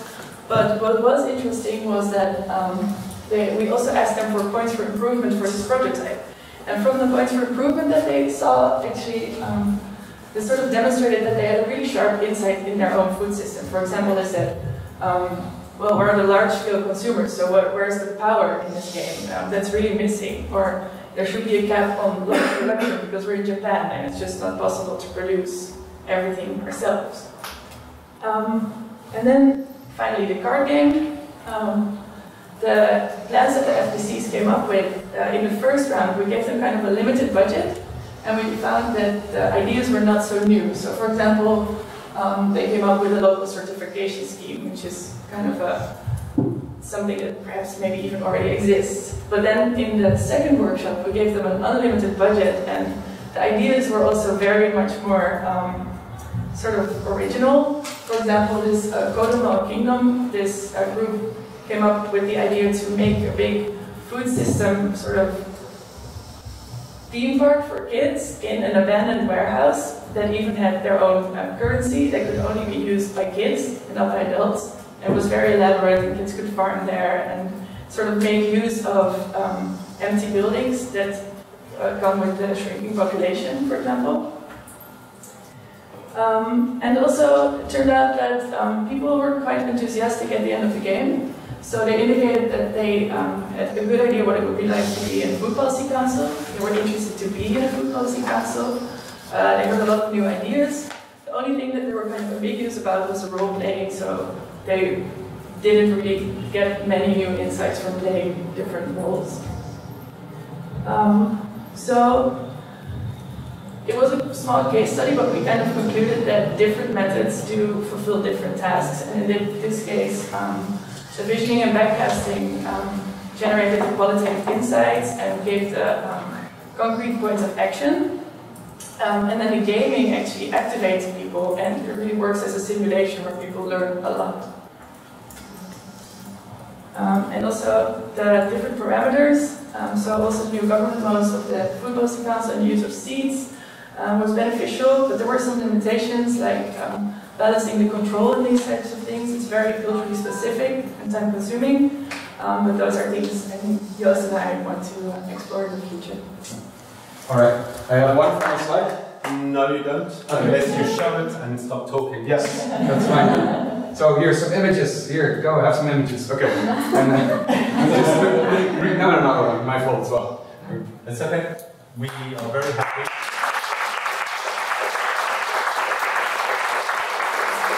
And we've got three presenters. We've got Melissa Hawkins, Lars Hammersholt, and Sun-Hyun Lee. Lars was going to present two papers, but has withdrawn one of them, and he's just presenting the first paper, and he'll be handing out the second paper. And the first paper, we might have some discussion about the second paper. People will talk from between 15 to 20 minutes. I'll stop people at 20 minutes, so that we've got enough time for discussion afterwards. Over to you, Melissa. Thank you. Okay.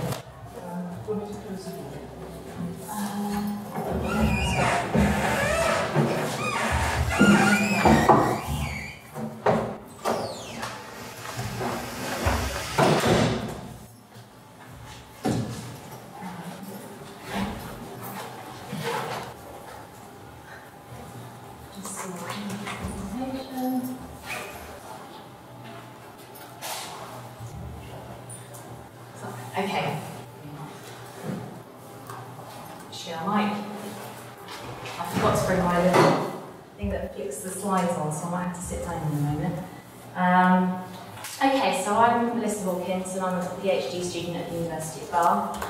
And together with my supervisor, Professor Chris James, we're looking at the problematics of organising in schools in particular, as part of my thesis, I'm looking at performance management and that policy, and we're using complexity theory to problematise the issues of performance management.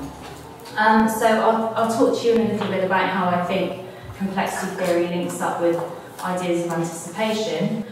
Forgive me if I don't quite align with perhaps different people's ideas of anticipation, but what I find quite interesting coming to this conference is I think that word anticipation means different things to different people. So I'm quite new at the field of anticipation, so I've been sort of picking up on some of the main theorist ideas. So a little bit of background about me and the rationale for looking at performance management. I was a classroom teacher working in schools for about 8 years, and I was working at the time of quite a lot of change in education, so quite a lot of policy change, change in governments, and the sort of increasing deregulation, I suppose, of policy to schools. So one of the main policies I was quite interested in was performance management, and I became quite irritated really of how that policy was evolving, and I didn't quite know why I was getting irritated at this policy. It became very complicated, the way that it was being developed in our school, and I just thought it didn't really fit what schools were really like. The 2012 policy had a change where there was a link, a direct link to pay, performance-related pay, and I thought, again, I wasn't quite sure, but I wasn't really happy with that idea. So I started my PhD, and Chris James, my supervisor, suggested to me to look at complexity theory. It's not something that I've looked at before, but upon reading that literature, I realised actually this was a way in which I could critique policy, such as performance management, and it was giving me an idea of why perhaps this policy wasn't quite matching up to the reality of schools.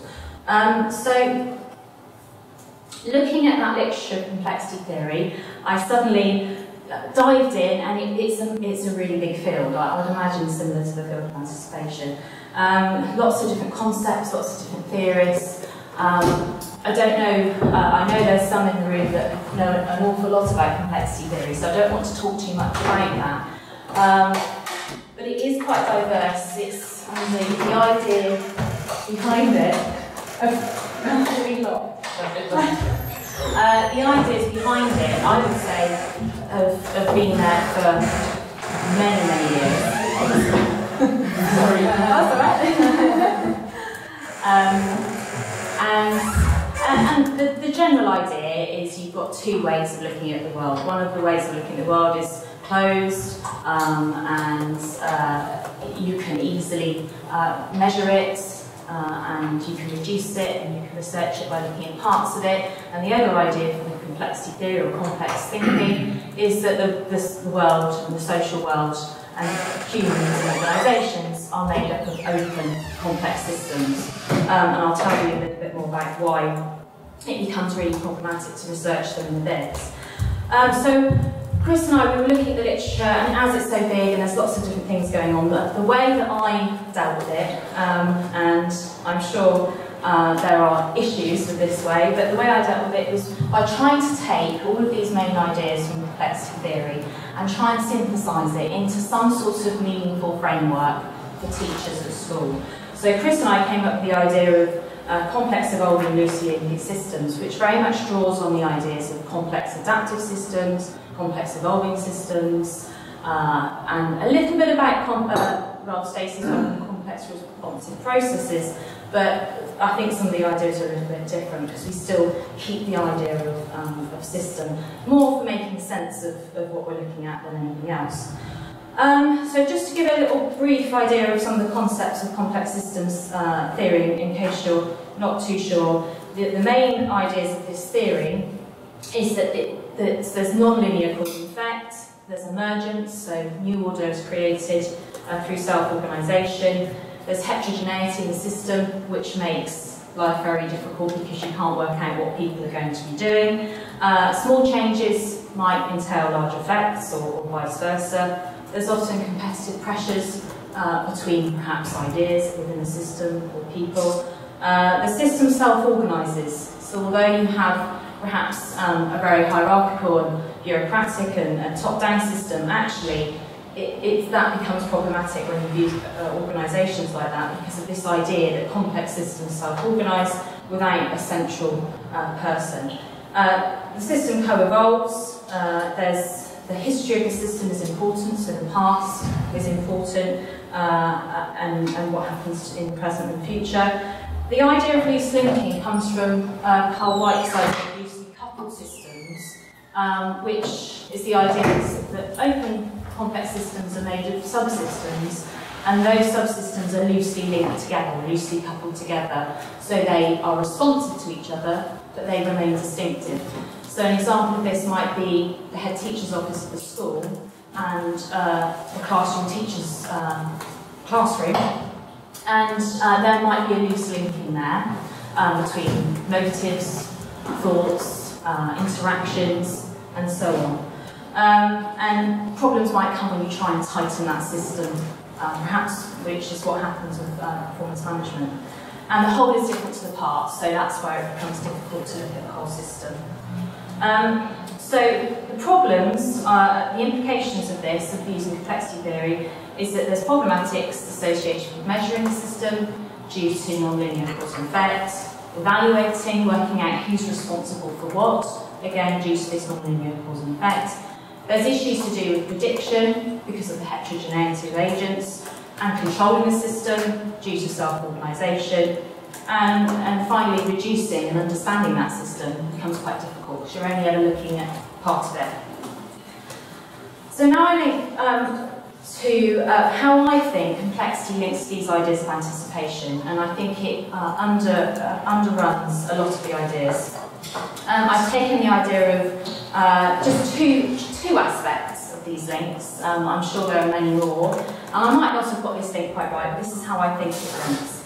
So one of the main things that I'm interested in is the idea of prediction, and I think both anticipation and complexity look at that. So there's a couple of quotes on the screen, and for me, those quotes tell me that both theories are really interested in how it seems to be our human nature that we try and perhaps predict in order to make sense of the world. So we kind of can't get out of that because that's what we sort of naturally try and do in order to make order and try and make sense. And because otherwise we'll be living in maybe in our minds a very chaotic world.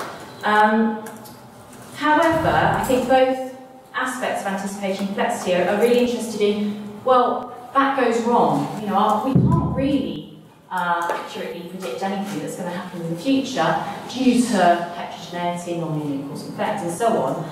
So it's quite interesting. I think both of these sort of theories sort of say, okay, we try and do things, but actually that's not going to play out in reality in the future. And prediction is going to be wrong, and we adapt, or sometimes we might maladapt. So it's the sort of problematic aspects of what these two theories tell us that I'm interested in to do with policy. And the other link that I think is quite similar between both is nonlinear cause and effect. So that idea that you have lots of different variables, you can't just have input, process, output in complex systems such as a school, and that has issues to do with responsibility. So if you have a teacher responsible for the class, and then you have a performance management policy that says, okay, you have a really good teacher, they're going to do their stuff, and then the pupils are going to come out at the end doing really well. Well, you know, obviously things that are outside of the teacher's control, are they taken into account? Are the pupils around each other taken into account? I'm not sure that is all the time with performance management. So, looking at the literature, again, based on just these two aspects, prediction and nonlinear cause and effect. And when I read my slides back again, I was thinking, gosh, I'm not quite sure how all of these points link back to prediction. I think it's just a very loose idea. And I'll talk more about some of my initial work that I've done in schools through case studies in a bit. So again, picking up on prediction, performance management, the nature of anticipatory complex systems creates problematics of understanding. Performance management systems are often too static. This is from what I've been looking at with performance management in the policy side of things now. And they just seem to be too inflexible. So that's the sort of the reading side of things before I go in and actually see what's happening in practice. Performance management systems often assume prediction is unproblematic and infallible. So going back to the idea that actually we try and do all of this prediction, but it's not necessarily going to work out correct. And one other thing that I'm quite interested in is the fact that how the future develops will depend on individual perception of primary tasks. So what the main purpose of education is. And I think the government has perhaps one idea, some teachers have other ideas, and different schools have different ideas again. It's quite fairly similar, I've been finding, but actually there's a few differences. So government perhaps might have more of a focus on literacy and numeracy, other teachers might have think about more well-rounded individual. And that will affect how anticipation and perhaps how the future develops. The other link, again, looking at the literature of performance management in schools, non-linear cause and effects, as I've already been speaking about, it causes problematics of measuring and assigning responsibility. That's a big interest of mine. Non-linearity will create ambiguity and uncertainty, and again, I don't know whether that's being thought of enough in performance management policies in schools. Performance management systems often assume cause and effect to be linear. That's on the sort of surface of it. So now I want to talk a little bit about what I've been doing in schools. So it's a work in progress. I haven't finished my collection of data yet. Hope to do that by Christmas of this year. So going in and speaking to teachers. So what I've been doing is I've got about 3 case studies so far, 3 very different schools, an alternative provision school, a very, very large secondary school, and a very small primary school, voluntary controlled primary school. So I've been speaking to head teachers and different teachers working within those schools to see actually what problematics do they find in performance management, do they link up with these theories of complexity. And what I've been finding so far is that in all 3 schools, even the school that provides alternative provision, it doesn't have to follow the national curriculum, it's quite free in what it does. All 3 schools, performance management remains quite static. So it's a one-off event, it's not thought of as that important. You have a review at the beginning of the year and a review at the end. So there's not really anything else happening in between then. So you have targets set as a teacher. Those targets will be different depending on the school. Some of them are statistical, so a teacher has to get 80% of their class to a certain level, level 5 by the end of the year, and others might be a bit more generic, those targets. Those targets, because of the policy change quite recently, just in the words itself, it gives an indicator of how performance management has changed. It's gone from performance management to performance appraisal.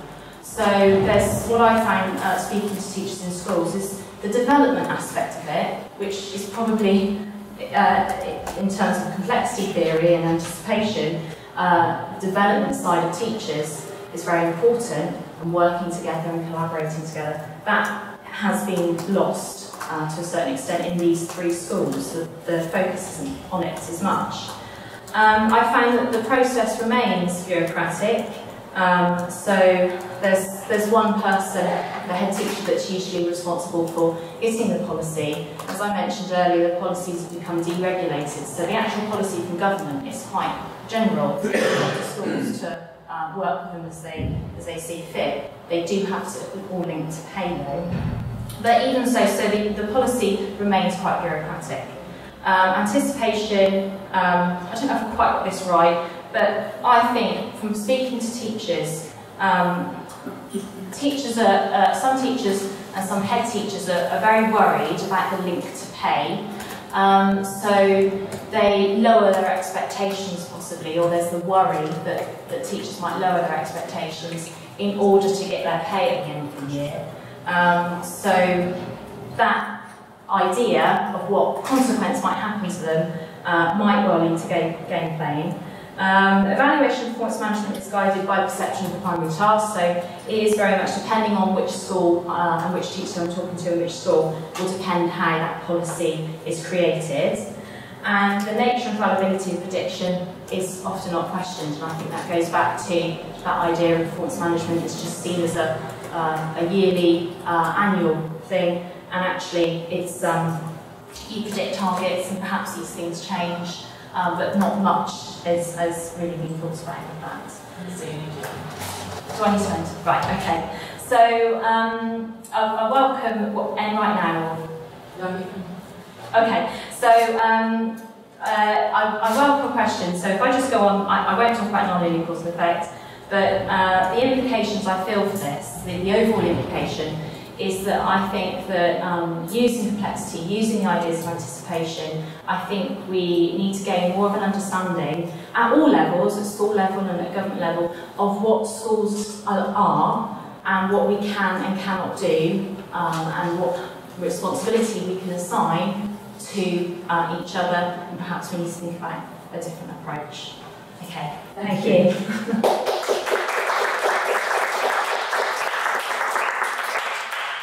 Very much. You go on. Too much. Alright, our next speaker is Lars Hammersholt. Wanted to take, I'm not going to introduce you any further than that, you can introduce your own topic.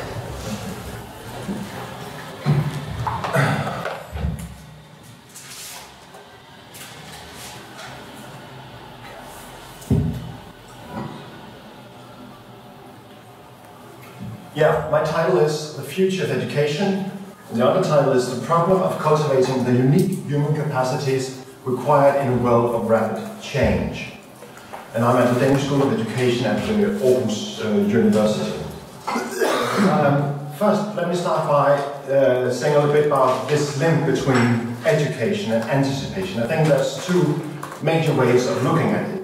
There's education as anticipation, and that is education as a preparation for not just working in future society, but also living in future society. And it has a broad scope. It's in 10, 20, 40 or 60 years time. So this raises the question, what is important to learn today to be able to work and live in the future society of tomorrow?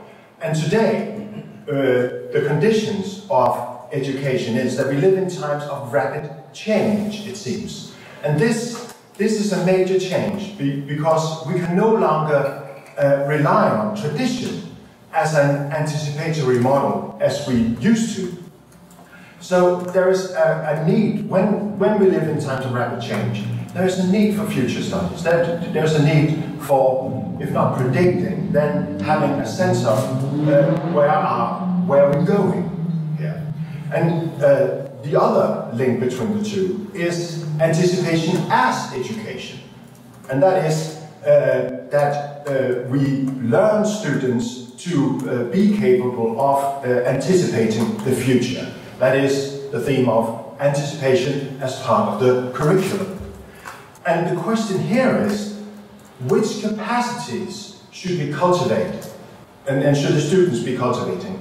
And the second question is, when are they going to cultivate these capacities? Is it in daycare? Is it in school? Is it in universities? And the second question is, how are they going to cultivate these capacities? And in order to answer these questions, we have to know what are the nature of the capacities that we need to cultivate in the future. So these are some of the very big questions that I try to answer in this paper and other papers. My analysis strategy of future studies is diagnosis of the times. And this is actually a very old analysis strategies of future studies, but it is somehow overlooked. And I've written a chapter in Poli's Handbook of Anticipation on diagnosis of the times. But let me just say a few words about it. Diagnosis of the times is about diagnosis tendencies.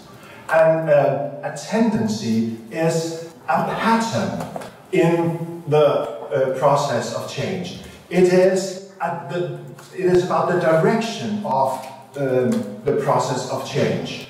So, diagnosis of the times is to identify and interpret signs of change in the times and interpret them as these patterns, these directions of time.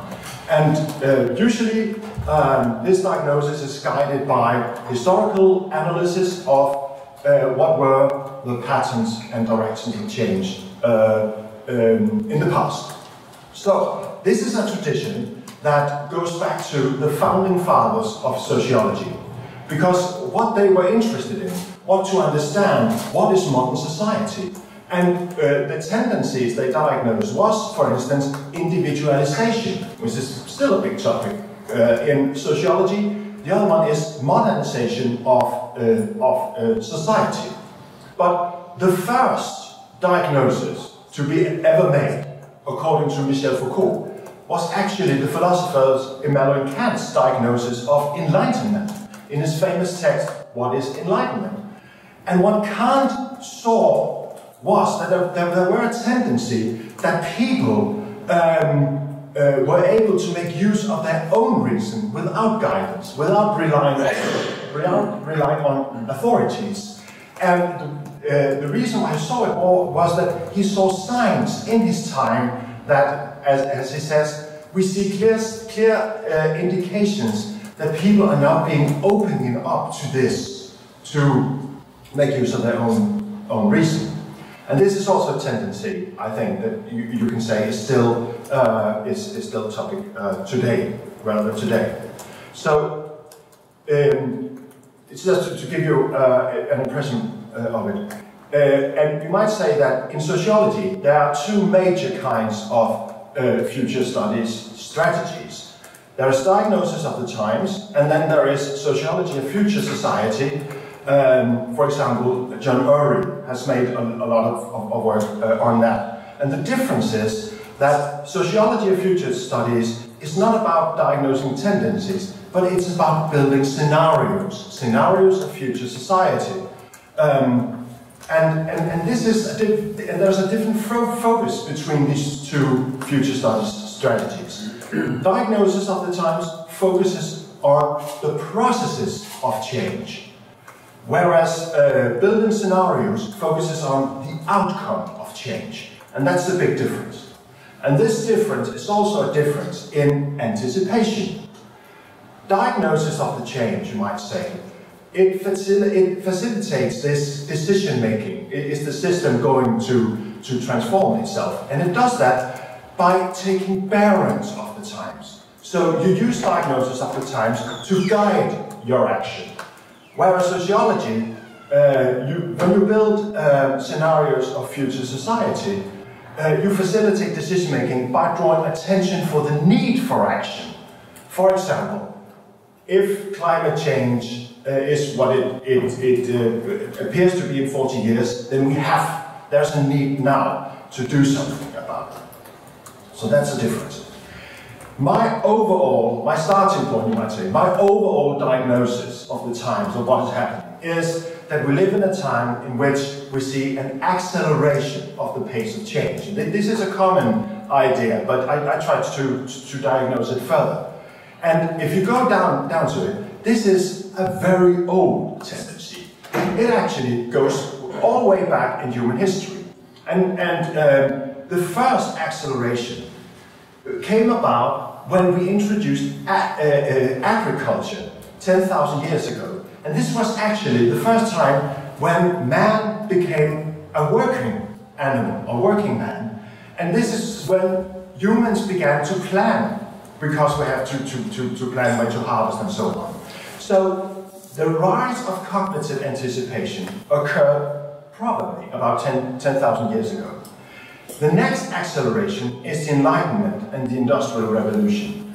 And what is the key importance here is that what is emerging is a new kind of historical consciousness. The consciousness that the future might be radically different from the past. And this is why we see a lot of focus on revolution and ideas of history coming to an end and so on. And Koselleck says that this happens because there is a development of a crisis consciousness in these times. And this crisis consciousness is a consciousness that things cannot continue as they were. Things are going to change. And there is this notion of progress as is very dominant in especially the 19th century. And we have an appearance of a new kind of man, the entrepreneur, who occurs in historians say 1870s or about that. So it's a new way of being an industrial person. Now today we talk about a new acceleration of the time of pay, an acceleration of the pace of change. I misspelled it, I can see. And there are different studies that point to this. And the one study is that we will experience a fundamental shift in society, going from industrial society to knowledge society. Oren talks about this new catastrophism, about climate change and so on. We here talk about the fourth industrial revolution, the second machine age, which implies that the future of work is changing really fast. Frey and Osborne to Oxford researchers say that up to half of all jobs will disappear in 10 to 20 years. And most radical, maybe, we have Ray Kurzweil talking about singularity, where artificial intelligence will be smarter than humans. And he actually says this is going to happen in 30 years. I'm not so sure about that, but it's a lot of studies. And my point here is that these studies are not only studies of change, but they create change themselves. And they do so when they become public discourses. And for instance, the knowledge society is a public discourse, and it has effects on us. The discourse of future work and digitalization, this idea of exponential growth, it does something to us. So my point is here that the more we talk about the future changing, the more the future will actually change, because we see that there are new possibilities. So my point is here that anticipation begets anticipation. And I think that this is kind of overlooked in all the talk about anticipation. It's not just innocent. We're not just innocent when we're talking about anticipation, we're actually creating change. So my focus, in order to investigate this further, is to try and inquire into the nature of change. And my hypothesis in my research is that only humans can create change. And this is quite important. It's somehow banal, and somehow we take for granted that technology and many other kinds of things can create change. I say no, only humans can create change, because change is about changing the way we do things, change the way we think. So it's a matter of how we relate to our practices, our thinking. And this, the way we relate, what we are looking for when we are focusing on change, is exactly this crisis consciousness, as Koselleck talks about. Because crisis consciousness is to relate to our practices and ways of thinking, saying, this cannot continue. We have to think differently. We have to act differently. One sign of this crisis consciousness is exactly this debate on future employment. And what is interesting is that you talk about it not as something that is going to develop in like, say, 50 or 100 years. No, it's an imminent crisis. It's going on right now. And there's a public debate about it. this public debate creates change, I say. It opens the eyes to things could be different. I could drive a driverless car. I could do big data research in my research. And this debate is upon disruption, and they say that many jobs that used to require humans, complex jobs, complex tasks, and so on, they are going to be automated. Also, a lot of these so-called safe white-collar jobs. And this intensifies our crisis consciousness. Is there still a job for me in the future? And what is interesting is that a lot of signs of crisis consciousness in this public debate, but also in the academic discussion too. What people have been talking about is these late advances in artificial intelligence. Not only have supercomputers beat world champions in chess, but also in Go. Supercomputers can do generative designs that generates surprising solutions. They can beat experts on intuition. And what they're saying right now is that it seems as though that machine learning, which is this new kind of artificial intelligence, is so effective that practically any task can be automated, provided that we have data. So, if you have data, the machine can learn from it, it can recognize the patterns, and it can do the task. And the discussion right now is, can machines be creative or innovative? And just a few years ago, everybody agreed machines cannot be creative and innovative. And now, people have doubts. These experts have doubts. I would say, to look into this question, we have to ask, what are the nature of creativity and innovation? And this is what my research do. And looking at theories in creativity and innovation, it's very clear that creativity and innovation is about combining elements, not within a domain, but between different domains. And this is that creativity and innovation functions and operates beyond domains. And it's only in domains that rules apply and data is available. So when we are creative and innovative, there are no rules to follow. There are no data to guide this process. So my point is that machines actually need humans to not only create change, but also handle change, understand change, and sense change. And this would be my last slide then. This means for future education that when we are preparing for change, we have to cultivate the capacities that is about sensing change. And this is cultivating a crisis consciousness, cultivating young people to be open to change and expect change. This is what anticipation is about. But it's also about understanding change, to anticipate, forecast, diagnose, and this is future studies. And it is to handle change, and this is where will and judgment is important. Because when we have no data, when we have no rules, then we only have will and judgment to guide these processes of change. And last, to create change, we need creativity and innovation. And creativity and innovation is a special way of relating to what we are doing. It's to be open for new ideas. And the anticipation model here, which is really important, is certain moods. When we are creative and innovative, we are in a mood of disturbance, a mood of enthusiasm, and that is exactly the moods that we anticipate that things are different. When we are enthusiastic, we believe, hey, we can do new things. When we are disturbed, it's because what we believe were the truth is no longer the truth, it seems.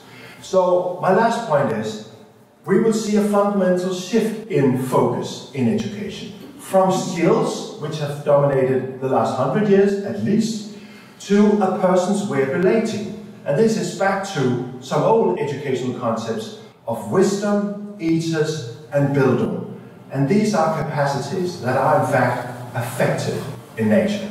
So that would be my suggestion for future education.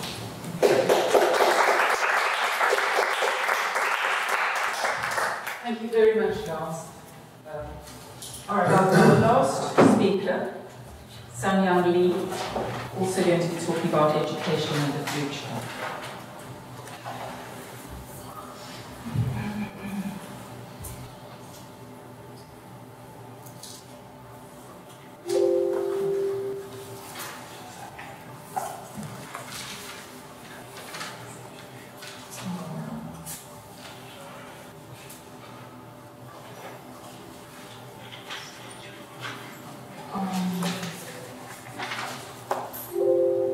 I usually use Mac, so does anyone know how can I see the presenter view with my screen?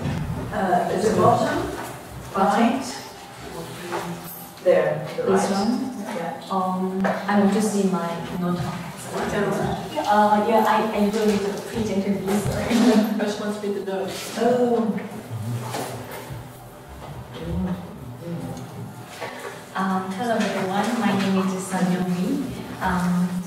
I am from South Korea, but now I am studying in the US, University of Wisconsin-Madison.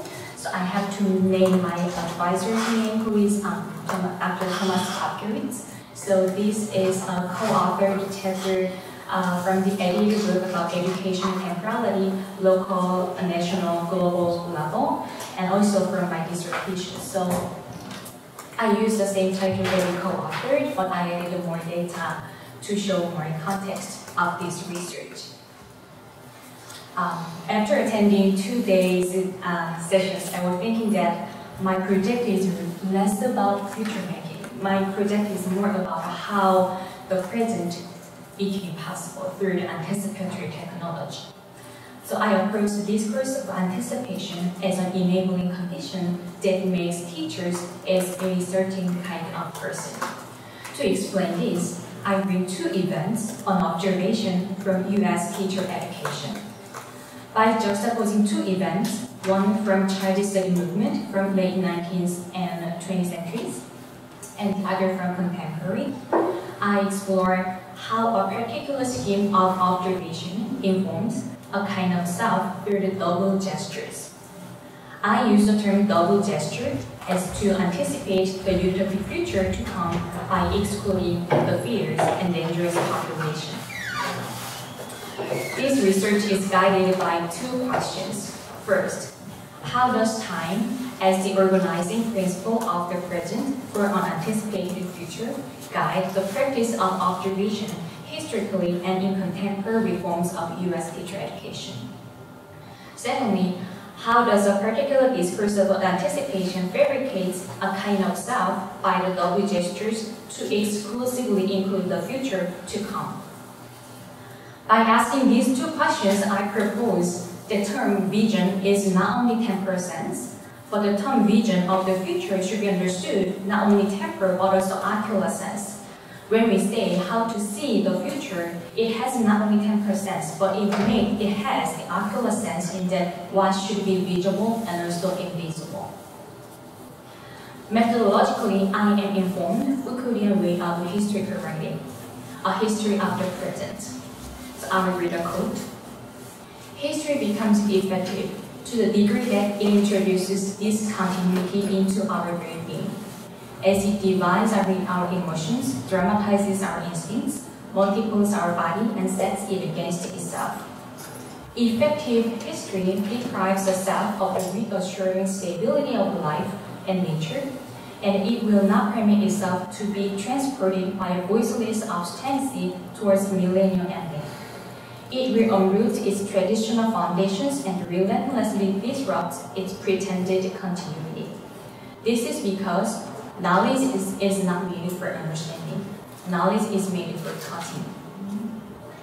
This effective history gives me an entry point of how I use anticipation scholarship to problematize our very being in the present, which I will call anticipatory systems of reasoning. I named anticipatory system of reasoning to use anticipation as a mode of reasoning that has governed our present way of thinking, seeing, and acting on in education. I think approaching anticipation as a historical question is important for the educational research because I think without teasing out the historical effects of anticipation that have limited our present, not only provided the possibility, but also limited the similar styles of reasoning are continuously re-inscribed in the name of new educational reform. From this perspective, problematizing the anticipatory system of reasoning is merely to understand how the differences of the humankind are made through the non-linear relation with the future. So let me start from the past. Wisconsin Child Study Society in 1898 emphasized much of the data concerning the child's emotional nature must be the result of daily observation on the part of parents and teacher. This is one observation chart that teachers use. If you see the observation chart, teachers' observation was not just to see the children. It is to classify, differentiate the student based upon the categories like age, eye, ear, breathing, general nervous conditions, and the mental characteristics. The way how the mental characteristic of children became visible is really interesting because the mental is invisible, but it became visible through the subcategories like how the students are deficient or superior in what subject matter, or is it happy, is it bright, is it a leader or a follower? So through these categories, the mental ability became visible. However, observation was not to make everything visible. Categorical function of observation at that present was closely linked to the anticipated future. If you see another survey from the child study movement, the categorical distinction of the observation of children was to compare the urban children versus rural children. This comparative mode of distinction was made not only teachers' observation, but also by projecting the pastoral image as the utopic future in that period. This was a period of urbanization and industrialization in the US, when the young people moved to the urban era, searching for their jobs, and this urbanization created social fears, one on the public health, sex issues, social welfare, religion, immigrant, particularly in the urban environment. So the leaders of the child study movement argued that this urbanized hothouse tends to ripen everything before its time.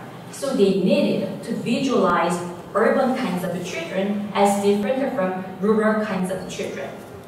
This is the point that I want to make. The pastoral image as a utopic future guided what to make visible and also invisible through teachers' observation. And there is double gesture because the visualization of urban children was to erase their differences from the rural children, but ironically, teachers' observation inscribed the differences which meant to be erased. If we think about teachers' observation, when a teacher observes and names the urban children, this naming process loops into the process of making the urban children as urban children. This is the moment when the urban children are paradoxically excluded to be included. And this exclusively inclusive reasoning happens with the projected future, pastoral image as the utopic future. One thing that I briefly touched in this presentation is the eugenics movement in this period. The leaders of the child study movement were part of the eugenics movement. As you already know, eugenics movement was to use the biological science for the social implications. And it was based upon the evaluative logic of differentiating the kinds of people in the present in the name of making the better future. This is why I think that it is really important to approach anticipation scholarship as a historical question, which should be visible, because who became visible and who was not included, and what made this visualization possible. Then what about contemporary? Bill Gates, maybe you know Bill Gates. Bill Gates Foundation has supported an educational project which is named Measures of Effective Teaching. So it aimed at create the observation system, which is different from the past. So these are some examples of the reports of this project. So if you see the title, Building Trust in Observations, and also seeing it clearly, and the subtitle is Improving Observer Training for Better Feedback and Better Teaching. You can notice the observation is attached with more teacher-oriented feedback and the better teaching rather than looking at the children. This is not only this project. So aligned with this project, the state teacher evaluation system newly adopted like Wisconsin Teacher Effectiveness System, the name of the new system, which also uses systematized observation as a central technology to develop teachers. And this list is just some example that observation as a system is not only at the level of a project, but it is a national trend that happens in the multiple area. Then what does it mean, system of observation? This is one example from Wisconsin Teacher Evaluation Rubrics. In Madison, Wisconsin, they have like 23 indicators. These are the indicators, they have 23. And each indicator has 4 categories from ineffective, minimally effective, effective, and highly effective. In this systematized observation, all possible futures of teaching are all inscribed and all anticipated in the 23 indicators. So if you see, this is an example. So the knowledge. So knowledge is not every kind of knowledge in this systemized observation. Related to the Common Core State Standards, which is the nationally adopted the status, the K-12 K-12 curriculum contents. So the possibility of teaching is pre-inscribed through the practice of observation and therefore determines how the teaching should be. From this, I want to point out 2 aspects. First, the paradoxical reasoning of certainty of observation and the uncertainty of future. On the one hand, future is uncertain and indeterminate because the current knowledge cannot fully predict the exact kind of future. On the other hand, the future is certain and determined in that observation and feedback is given in a way to prescribe what kind of future should be. So what is your problem in the current age? So how you should develop in the future to be a highly effective teacher. It is a paradoxical because the uncertainty of future is managed through the certainty of observation, the certainty in the present, for example, in the form of standardized observation. Secondly, the ensuring of certainty is made through numerical operations obtained from borrowing from Hansen. If we see how the clarity of observational result are trained for observers, teaching is judged as the numerated operations, like frequencies, all, almost all, some, or a few. And the sum of, if you see the bottom, the sum of the scored observation is how the effective kinds of teacher are made. It also has a double gesture of making the difference because making every teacher highly effective as the utopian future creates the unfinished gap between the ineffective teacher and the highly effective teacher. That is, ineffective teacher should be inscribed to be corrected, developed, and changed into being the highly effective teacher. So where this fear comes from? So the fear on effective teaching is the precondition of systematized observation. In other words, as ineffective teaching has potential fears in students' academic success, in their readiness for college and career, which is a central focus of the US K-12 Common Core State Standards. So the ineffectiveness in the present should be observed and measured to be erased. The double gesture of anticipatory system of reasoning is that the utopic future is every teaching should be highly effective. And in order for this, certain kind of teachers should be continuously exclusively included as an ineffective teacher. So observation system seeks further reducing the differences among teachers, but this desire creates the unreducible gap between the ineffective teacher in the present, highly effective teacher in the future.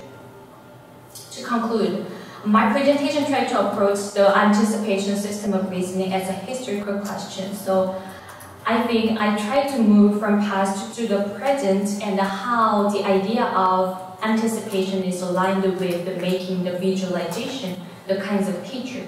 And the anticipation has how it has limited the current ways of thinking or seeing the kinds of people, what kind of children, what kind of pictures we have made through this anticipatory logic. So thank you so much.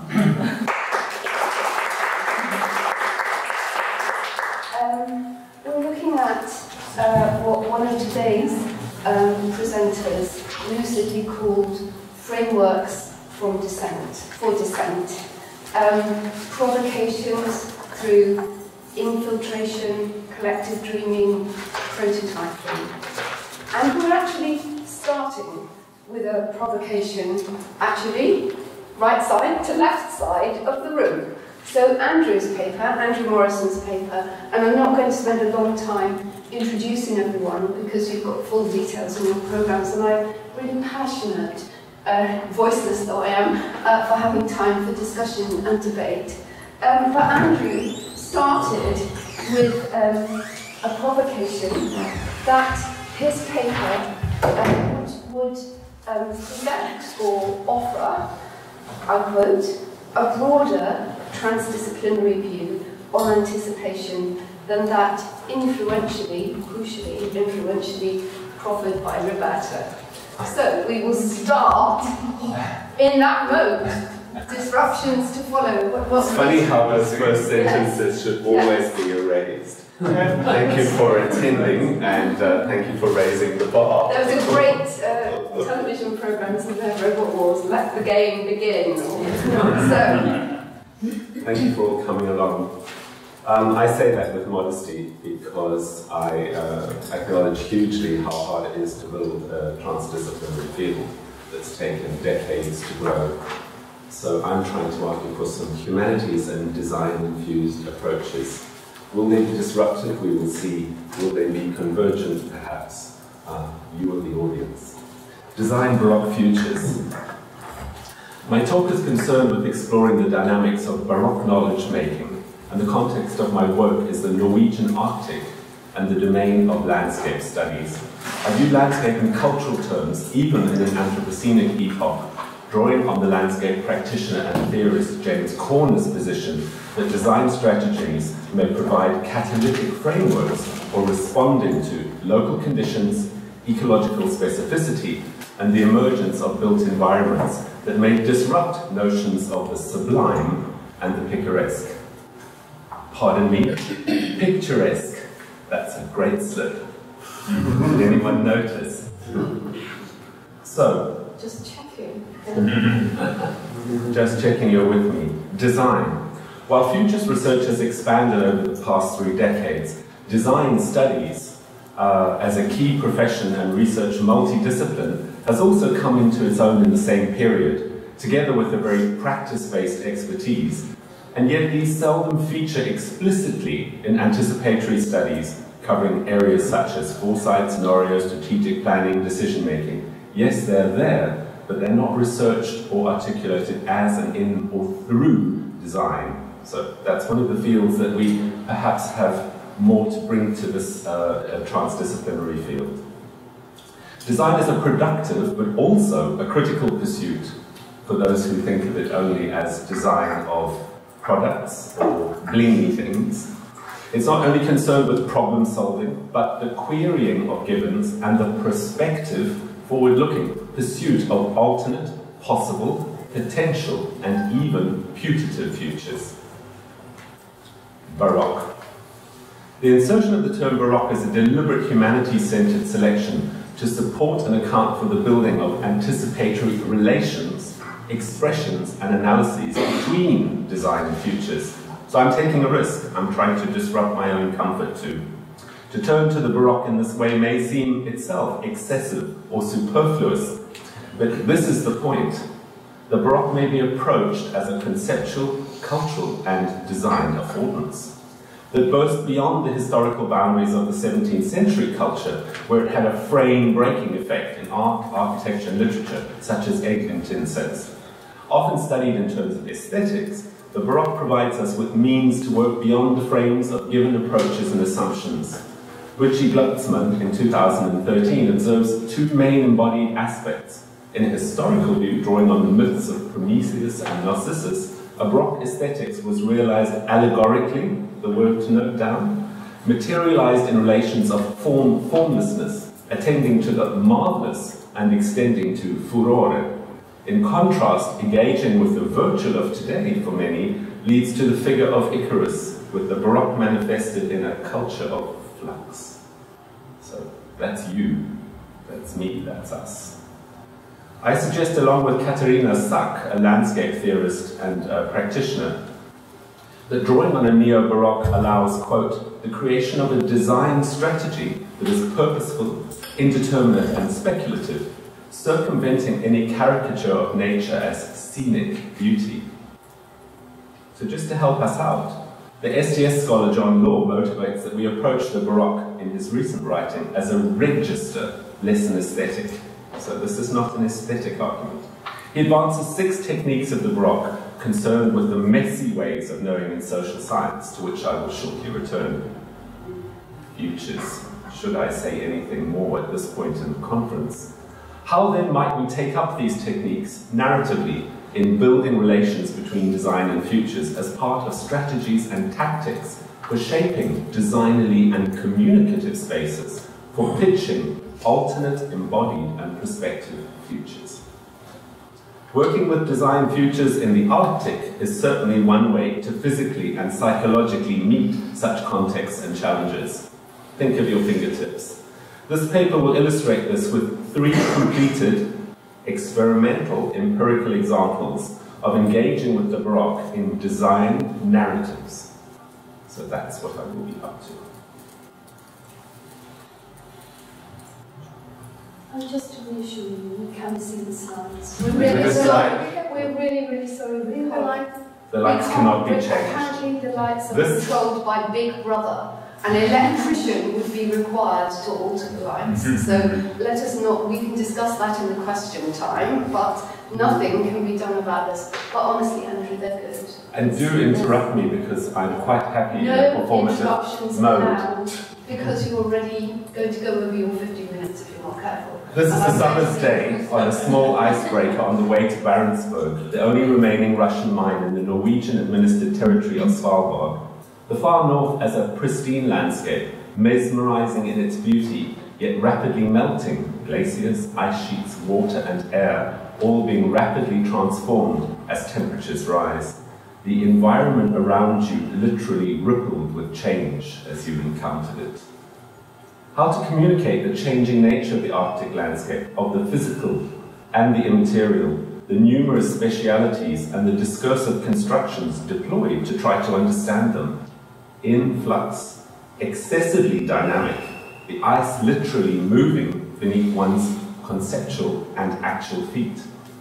Liquidity, a troubling term in these nano-action financial times, but a key one to consider perhaps. The first case concerns a team of designer researchers in shaping a shared and fluid fictories of a nuclear-powered narwhale,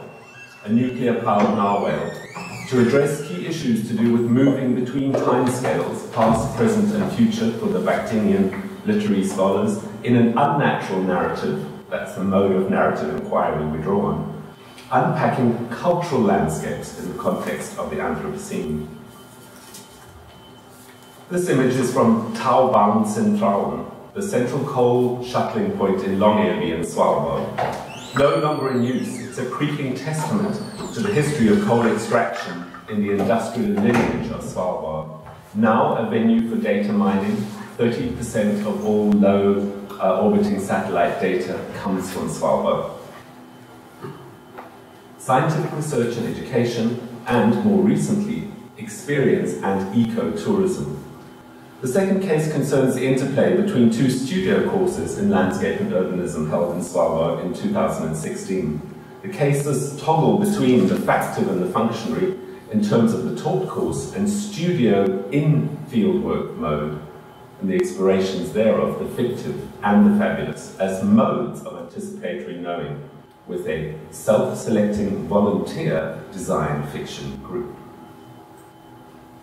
The third case refers to an ethnographic narrative design future account, a story told together over time, of moving towards an old hotel, as you see here in Vardø, Norway, a small island off the north coast, to finding new shared collaborative strategies for generating a cultural hub, not a social entrepreneur space, but a cultural site for future cultural growth and change. But is everything a story? In each instance, key aspects of a Baroque register are taken up through the application of narrative in design and futures. They might offer us a productive, alternative, discursive performativity that extends into design futures that are promising, if not wholly utopian. These cases function as sites for exploring qualities of the Baroque as conceptual, cultural, and communicative resources, for teasing out the dynamics, tensions, and potential diversity of anticipation. From a design-centered view, they allow us to shift into the conjectural and putative, and to turn these back to both actual and projected futures. So, in her preface to The Madness, a Vision on Baroque Aesthetics, Buki Glucksmann observes that two main aspects are, in the Baroque, always seen as embodied. Historically, the Baroque aesthetics work allegorically, moving between relations of form and formlessness, attending to the marvelous. And in contrast, we say that we have flux. Is everything a story that is flux? What work might our narratives do with and for whom? How might design fiction and fictive designing inform our future imaginaries? What might a future humanities, entailing the historical and the digital, offer and proffer? Or how to tell a story at -10 degrees. Future North is the project within which this approach has taken place. It is a truly interdisciplinary project built with a team of landscape architects, media colleagues. My colleague Henry Menzer, a social scientist, has been part of this project, an ancillary member, looking at the conditions, contexts, and cultures and the territories and terrains, trying to work between information, perception, and practice, bringing experience and interpretation together. But for us, the Baroque is a frame-breaking activity. It has an effect. It's a mode of theatre. It has the aesthetic that looks at point of view, such as we know from aesthetics and particular studies, such as anamorphosis, or, if you like, point of view, changing and playing with the image, perspectival illusionism, as we know from Velázquez's paintings, for example. It uses techniques such as juxtapositioning of like and unalike to bring us into relationships of perceiving and problematizing. And it works with a kind of abundance, an excess, some people even call a voluptuousness. So, this is something that is quite difficult to consider when one is cold, you might think. Have a think on it. Imagine how cold you would be to think this way in the Arctic. But then there is the Neo-Baroque, the Baroque that in a sense has moved from the Portuguese pearl, the shining, rough, diffracting exterior, to a Neo-Baroque taken up by scholars in Latin America, who in particular have tried to work out a kind of counter-conquest discourse, to be turning the Baroque on and into itself, looking at it as a cultural strategy. And as Salgado has done, this is very much about challenging modernist nodes and modes of representation. It is, as my colleague I refer to from Landscape, Katarina Sach, says, it's a design potential, a cultural strategy for, in her logics, a restoration of urban ecosystems in Perth, in Western Australia, in the desert, the only other literature I've come across. But for us, in our project, design is seen as a cultural strategy that is there for the exploration of design anticipatory futures, design in a Baroque sense. In each of these, I give you references to papers that you can follow up and see, and I'm happy to make them available. Yep. So, if I take a very quick look, the work of John Law and colleagues has taken up theatricality, boundlessness, heterogeneity, folding, distribution with movement, and mediation as key features in a new conceptualization of the Baroque as a kind of mode of knowing. So case 1 has Narata, a nuclear-powered narwhal. She is a device drawn up by 8 design researchers to communicate their own switch between time and place and space, coming up through the water, able to fly because she has this forced hybrid bill made by 2 crazy scientists one night. There's a whole blog post, life, backstory, you can meet Narata. She's a member of our team, as you can see. She is a bio-enhanced nuclear-assisted narwhal, and she is one of the members of our team who observes us and comments reflexively on our own behaviors.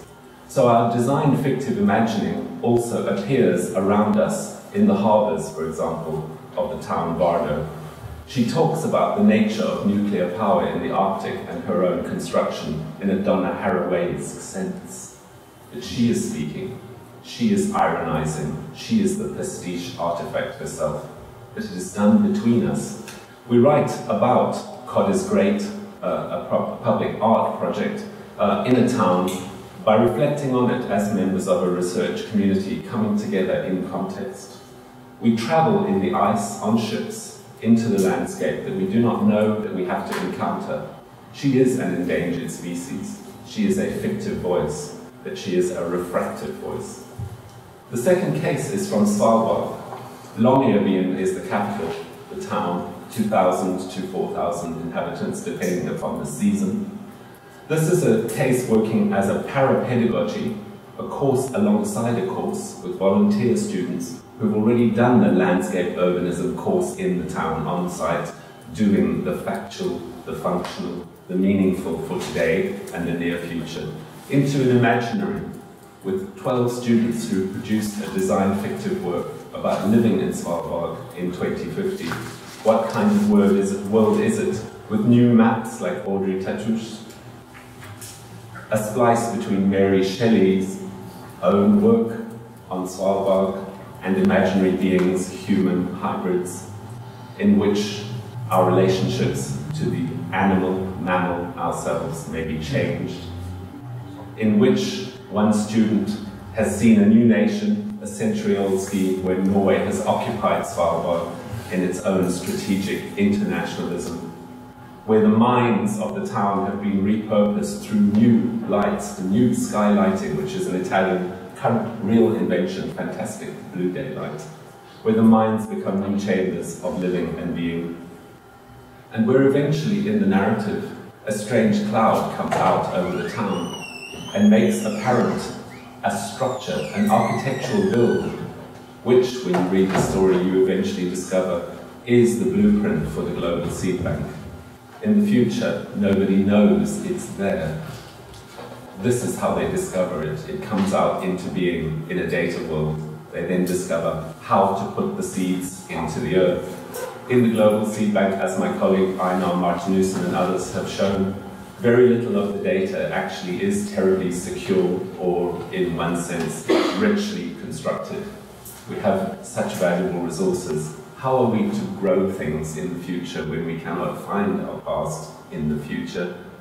So this is an actual mirror image, a virtual seed bank, if you will, of the future. Case 3 to close is Vardo Hub.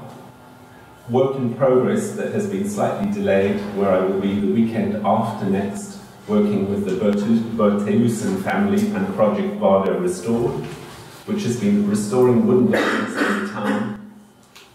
The old hotel is one of those, now owned by one family, once occupied by the Nazis. It has had a nightclub in its cellar. This is how it looks. There is data online you can find. Here is the small town to which we go. Not so strange or far away, until it's -10 in a blizzard. And the last time I visited with Sandra, children were not allowed outside because the winds were so high they would be blown away. Completely different place within 1 year, within 1 month. The hotel is now owned by a family who wish to make a community cultural construct, a civic site for engaged futures, one in which the building has been restored, but the interior remains to be structured and built. An Airbnb becomes a make-B&B, in shorthand terms, where visits and advice from designers and architects revisiting have pulled together the sketch of the past and the images of the future into possible spaces of discussion for craftsmen such as Rasmus, working with us, looking at resources from other online places such as Central in central Oslo or Impact Hub Bergen, these sorts of centres of our times, places, hot desking, visiting, civic exchanges, built and framed in Norway under social entrepreneur business programs that allow the design baroque to be thought of in a complex, multiple way, so that the creation of design strategies may be read as purposeful, translationable, actionable, and diverse, that they straddle, as Katarina Sachs says, the intellectual and the physical, in the forms of delight and play. Meraviglia, I think, is the Italian. To invest landscape, in a sense, with wonder that the design has a reflexive future frame account that takes us to other kinds of constructions, to Pyramiden outside Longyearbyen. This is a mural in the abandoned mine town Pyramiden of a glacier on a wall, public Soviet art, so that we are in ourselves already embedded in the future in these environments that have references.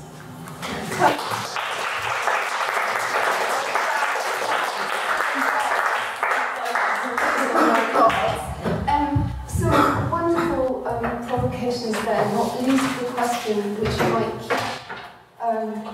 keep in the ether, is everything a story? And returning, as we're now all well schooled to do, to our key, our key questions over here, I think that lovely phrase, Andrew, you had about the Arctic as an environment constantly rippled with change, that not just temporality, but the narratives underpinning temporality have returned again and again throughout the conference. And the earlier, one of the earlier sessions today that I know some of you were in, thinking about what Andrew called fictive and fabulous forms of anticipatory knowing or embodiment of anticipation. So I think these are all wonderful leitmotifs that are returning again and again. We're now turning to Isabella, and Isabella's title is the New York Subcommittee of Temporary Operations and Public Dissent. And again, we're continuing on this theme of disruption.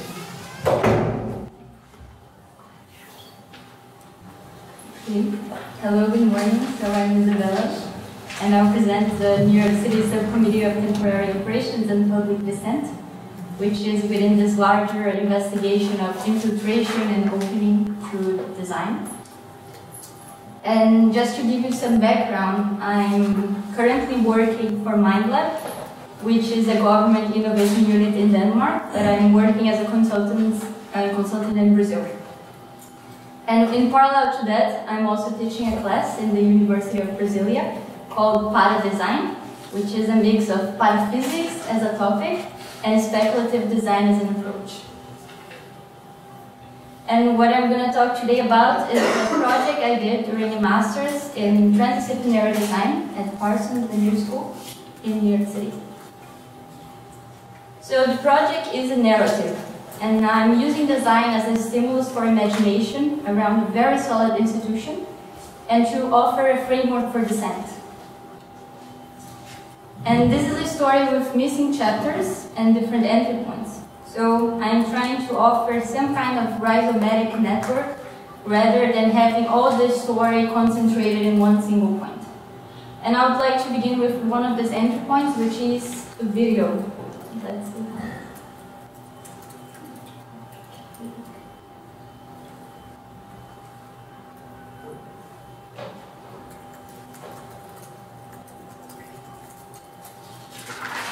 This is New York City, latitude 40 north, longitude -74 west, eastern coast, United States.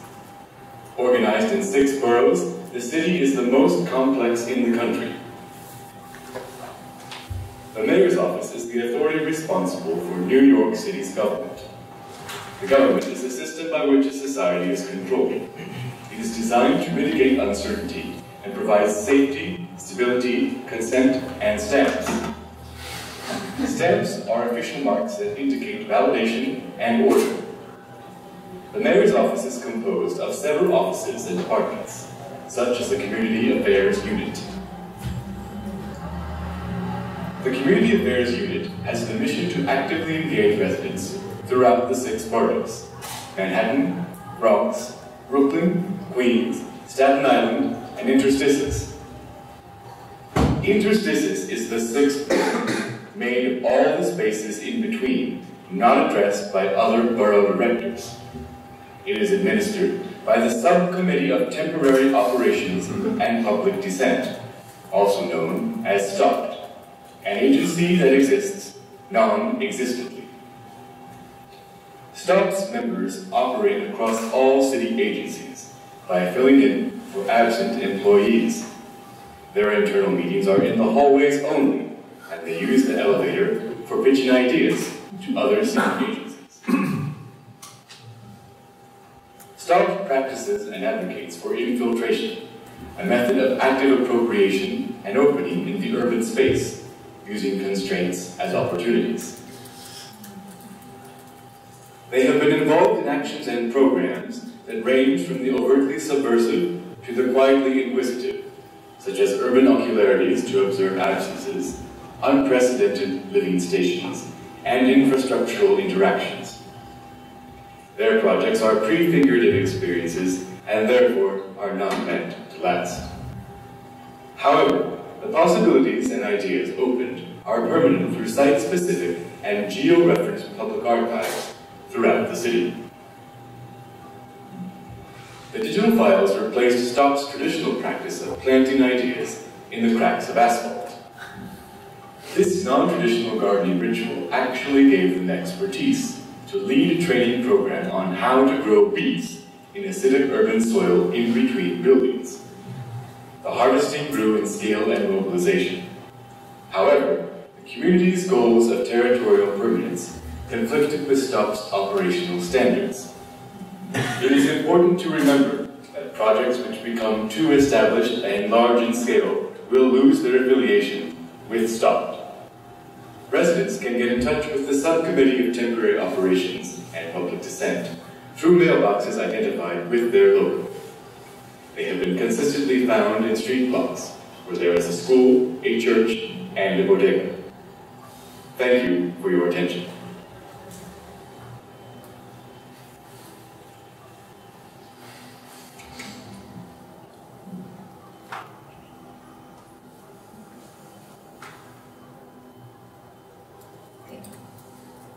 So the project is the narrative of this subcommittee, so this agency that exists non-existently, that I'm calling also a paraphysical agency because it deals with imaginary solutions, it governs laws of exceptions, and it also questions the absurdity of existence. And it is deliberately slippery, so living somewhere in between reality and fiction. Here's their logo, out there manifesting in the streets. And STOPT's mission is to challenge and open given processes and structures, allowing city residents to imagine new forms of life and interactions even with the urban space. Their ultimate goal is to build capacity for self-organizing and dissent, promoting conditions for distributed agency, imagination, alternative forms of governance, and a more just society to emerge. Their values are prefiguration, in the sense that everything they do is temporary and some kind of rehearsal of futures. Play, they use the given rules to find an opportunity to make a tactical move. Experimentation, so they practice active imagination, putting into practice ideas or fragments of ideas. And appropriation, they use what's already there as opportunities for creative acts. And STOPT is a curatorial lab, so it not only practices, experiments, and develops programs, but it also stores all the ideas in public archives throughout the city. And the activities are detailed in this report of selected operations, which describes not only what has been done, the effects, and also some of the evidences that those activities have occurred. And my strategy to create this body of work for STOPT was threefold. So first, I did some experiments myself in the city and with collaborators, small interventions. But I also appropriated some events that actually happened in history, and events that somehow shared values with STOPT, so that I could create some sort of pretended legitimacy or credibility to this organization. And I also used public imagery and then adapted to STOPT's visual identity. And one of the biggest challenges I had was on how to evaluate the project, since it is a conceptual project. So I decided to take it on a more qualitative path and engage in conversations with people directly related to the context. So civil servants in the mayor's office. And then I took this entry point, so the video and the report of operations, and talked to them especially about implications and controversies they saw in relation to their actual work.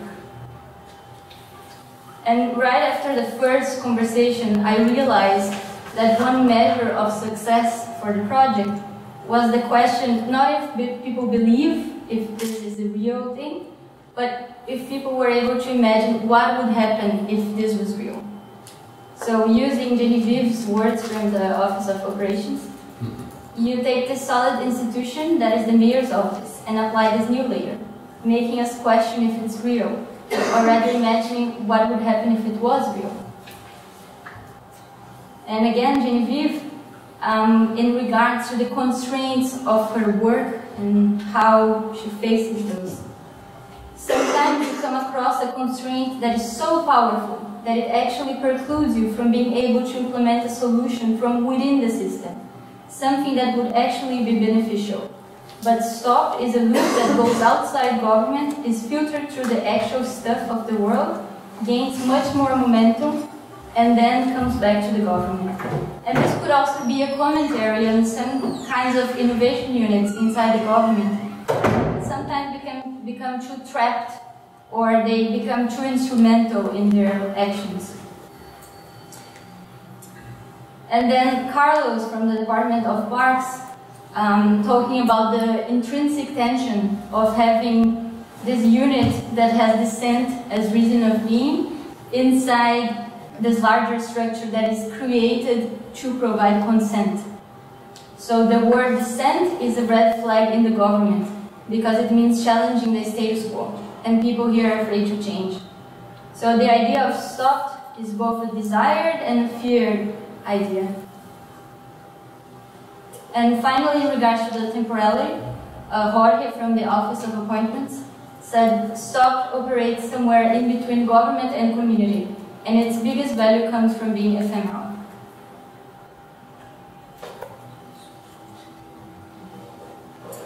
So since this is an imagination exercise but related to a very concrete moment of reality, I'm calling it a situated fiction.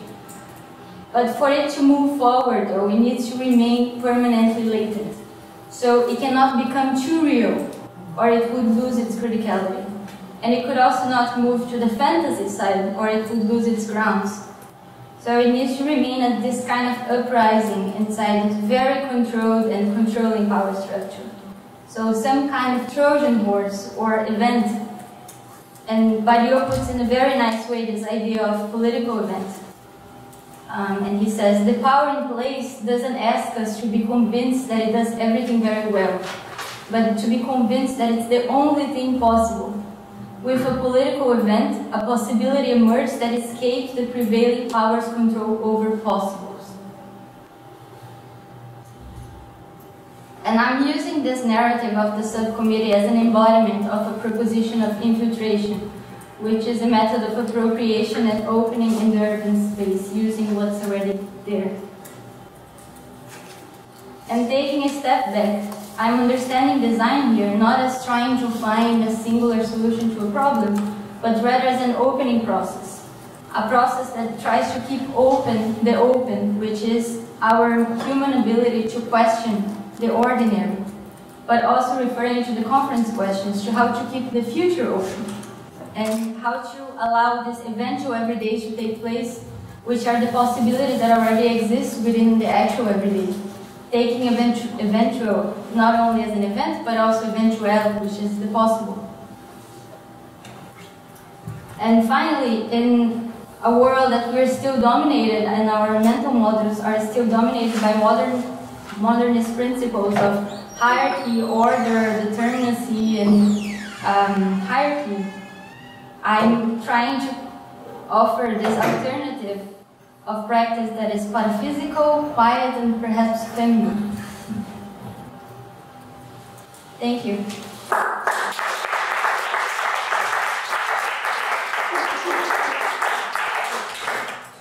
We just saw Sandra leave, and she anticipated very well that she's been unwell herself, so she asked me to be here just in case there needed to be an extra chair.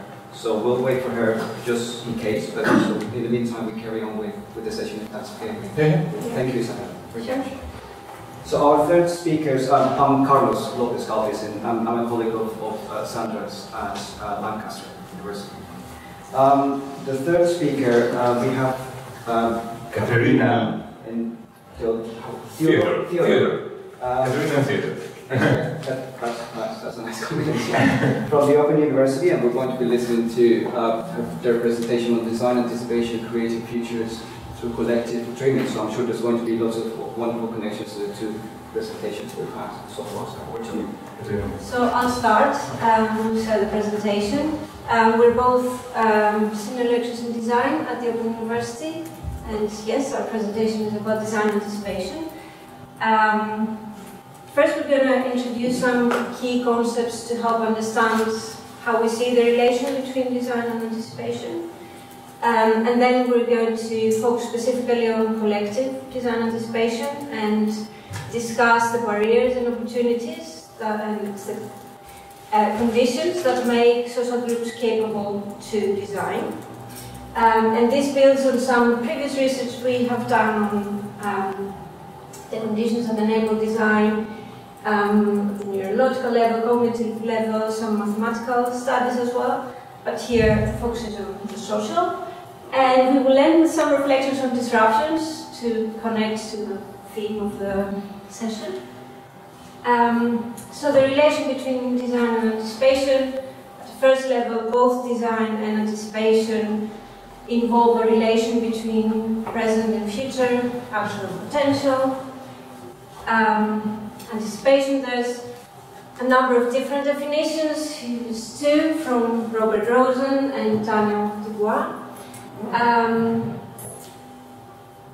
It's fair to say what's common in viewing anticipation is seeing it as a capacity to act in response to or in preparation for a potential future. So this inversion in time where the future influences the present. And this resonates with design. These are two definitions of design which are pretty common, as devising courses of action to change existing situations into preferred ones, or conceiving a product that would for a particular purpose. So again, the common view of design is as a capacity to conceive a thing that would turn the potential into actual. And when we say thing, this can be an object, but it can also be an action, a process, a strategy, policy. So design anticipation is a special type of anticipation which is not simply about, not only about responding to a perceived future state, but it's about conceiving that future state together with a thing that would realize it. And in design literature, this is often discussed as a paradox that design involves arriving to a solution to a problem that is not defined in advance. So the problem is constructed by the very process. These are some references. So we want to unpick this a little bit more, design anticipation a bit more, and we propose to do this by looking at two dimensions. The first is dreaming, and it's the capacity to explore and imagine pathways that connect the actual to the potential. So usually design starts with these questions about what the future could be that would make our present better, and what exists in the present that limits or can help achieve a better future. The second dimension is what we'll call instantiating, and it's the ability to construct theories, abstract principles, concepts or ideas of things, as well as models, so concrete specifications of those things. So what are our principles and values, and what kinds of specific things can satisfy those. So if you put these two together, you have this design anticipatory space. So design happens at the intersection of the dreaming and the prototyping, and it's the capacity to develop constructs, whether these are usually visual but also physical stories, that embody instances of dreams. And when we say about constructs, this movement is very non-linear, and constructs can be things that help visualize, represent, elicit theories and models about the actual reality, or they can be more about visioning and actually prototyping things that could realize a potential reality. So design progresses in this space in anticipation of a congruence between theories and models. So when the abstract and the concrete come together, and you actually have a thing that brings the future into the present.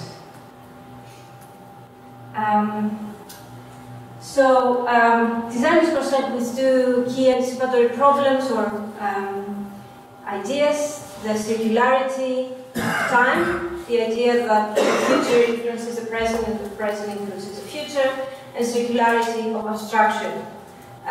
The idea that theories generate models, specifications of reality, and those specifications realize or satisfy the theories. And so I'm here to talk about collective design and anticipation specific.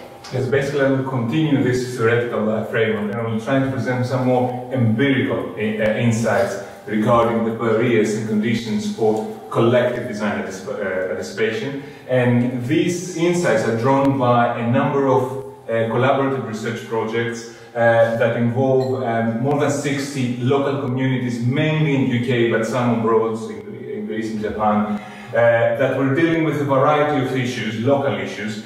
Most of them it was issues around social innovation and placemaking. Some of them it was more about democratization of how we regenerate specific urban areas. But in all these cases, I'm not going to do details about this particular project, but in all these cases we try to understand why, what was the barriers for design anticipation for the people that engage in this process, and what was the mechanism and conditions that helped them get involved in design anticipatory processes.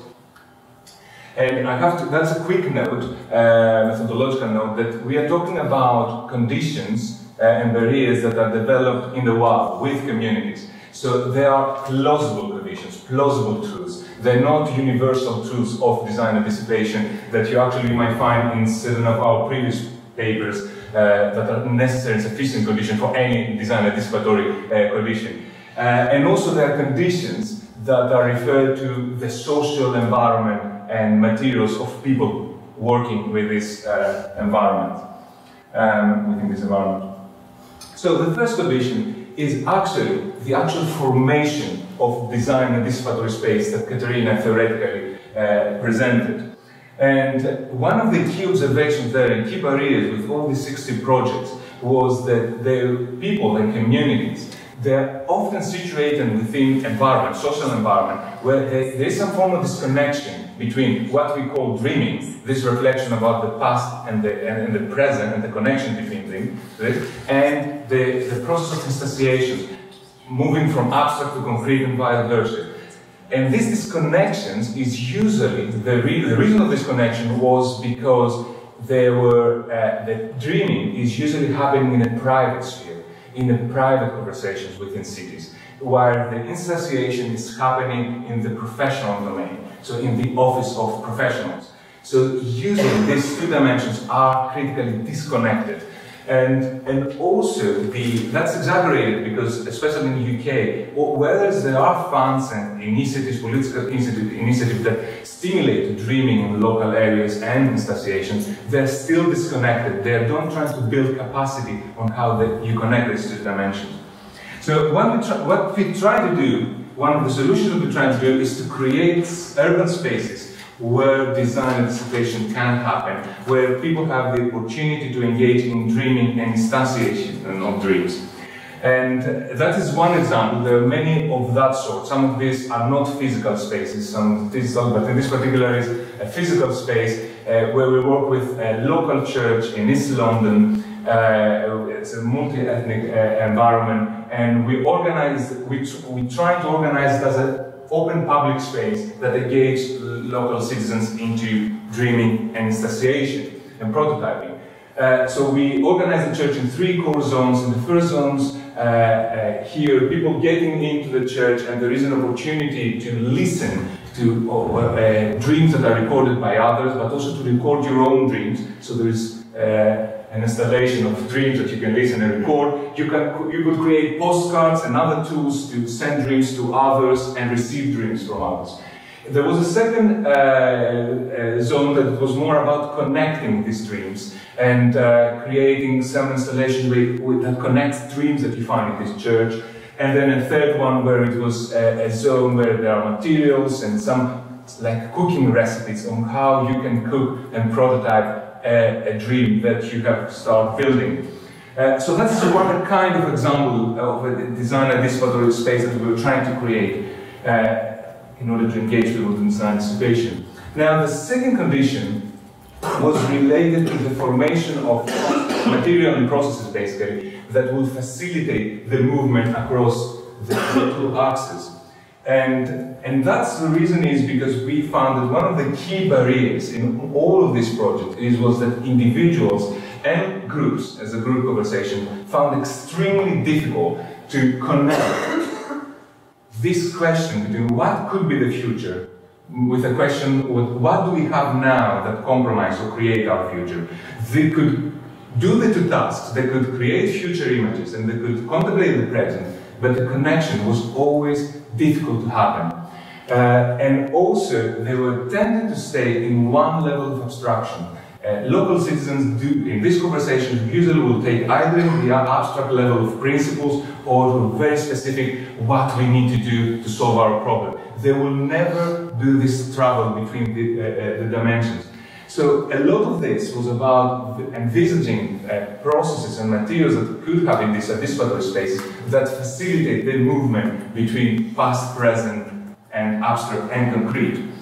Again, this is 2 examples, it's a very brief conversation. There are many, but one example was where we co-developed with the community an asset mapping process, that's how it was called, where the community could visualize, elicit and visualize the assets within a table in such a way that and assets meaning the skills of the communities, the resources that they have, a space that they have, but they visualize it in a way that they help us think what is the potential future given these assets, or what's the gaps that we need to address.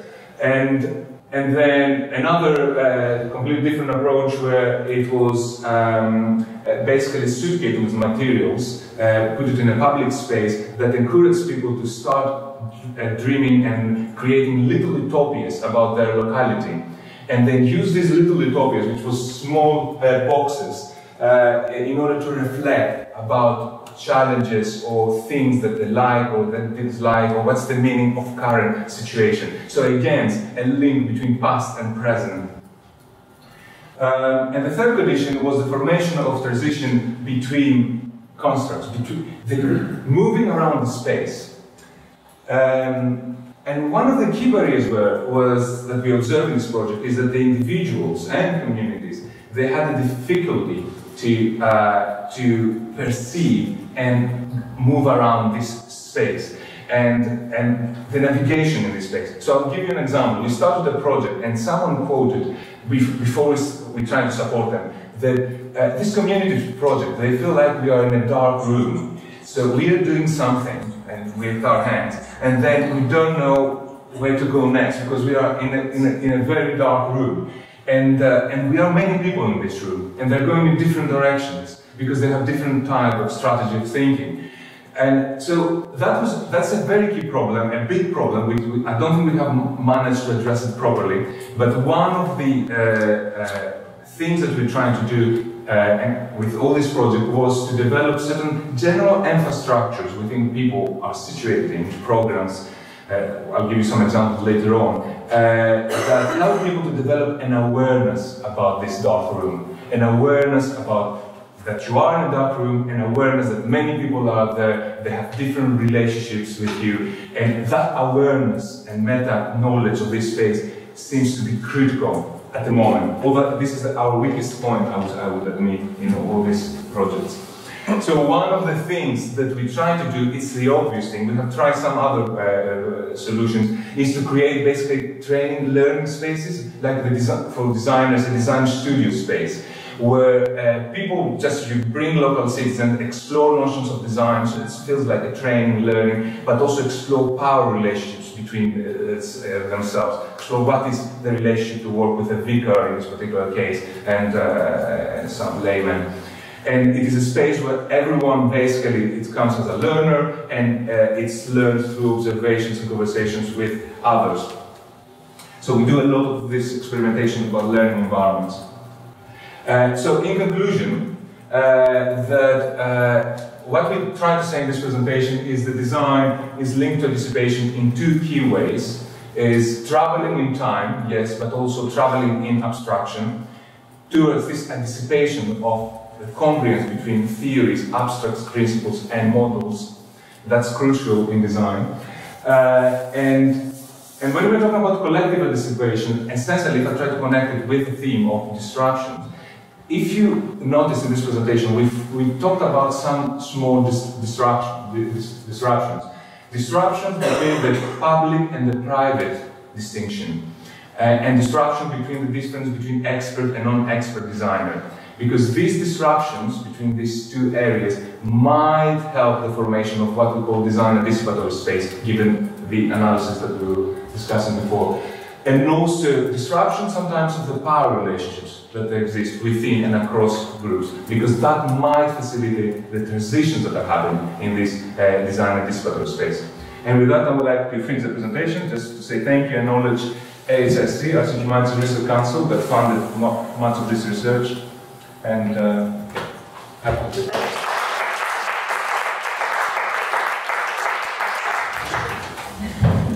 All right. Hi. Thank you all for coming, for surviving this far into the conference and gracing us with your presence.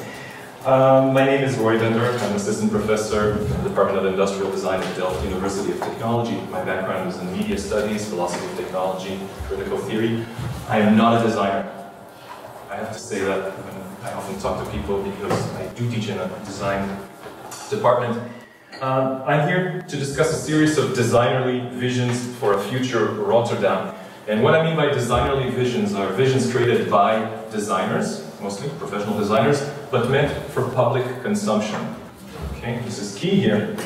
Now, yes, these future visions were commissioned by the New Institute in Rotterdam. They were created by a variety of local designers, architects, community organizations, city planners, in response to Rotterdam's new grand vision, which is called Woonvisie 2030, so a living vision for the year 2030. The plan included all kinds of really interesting positive aspects, like increasing green spaces in Rotterdam, pushing for more energy efficient housing, things like that. But what really caught the public eye and what ended up being fairly contentious was a proposal to demolish 20,000 low-income units, housing units, and replace them with 36,000 mid and high-income units.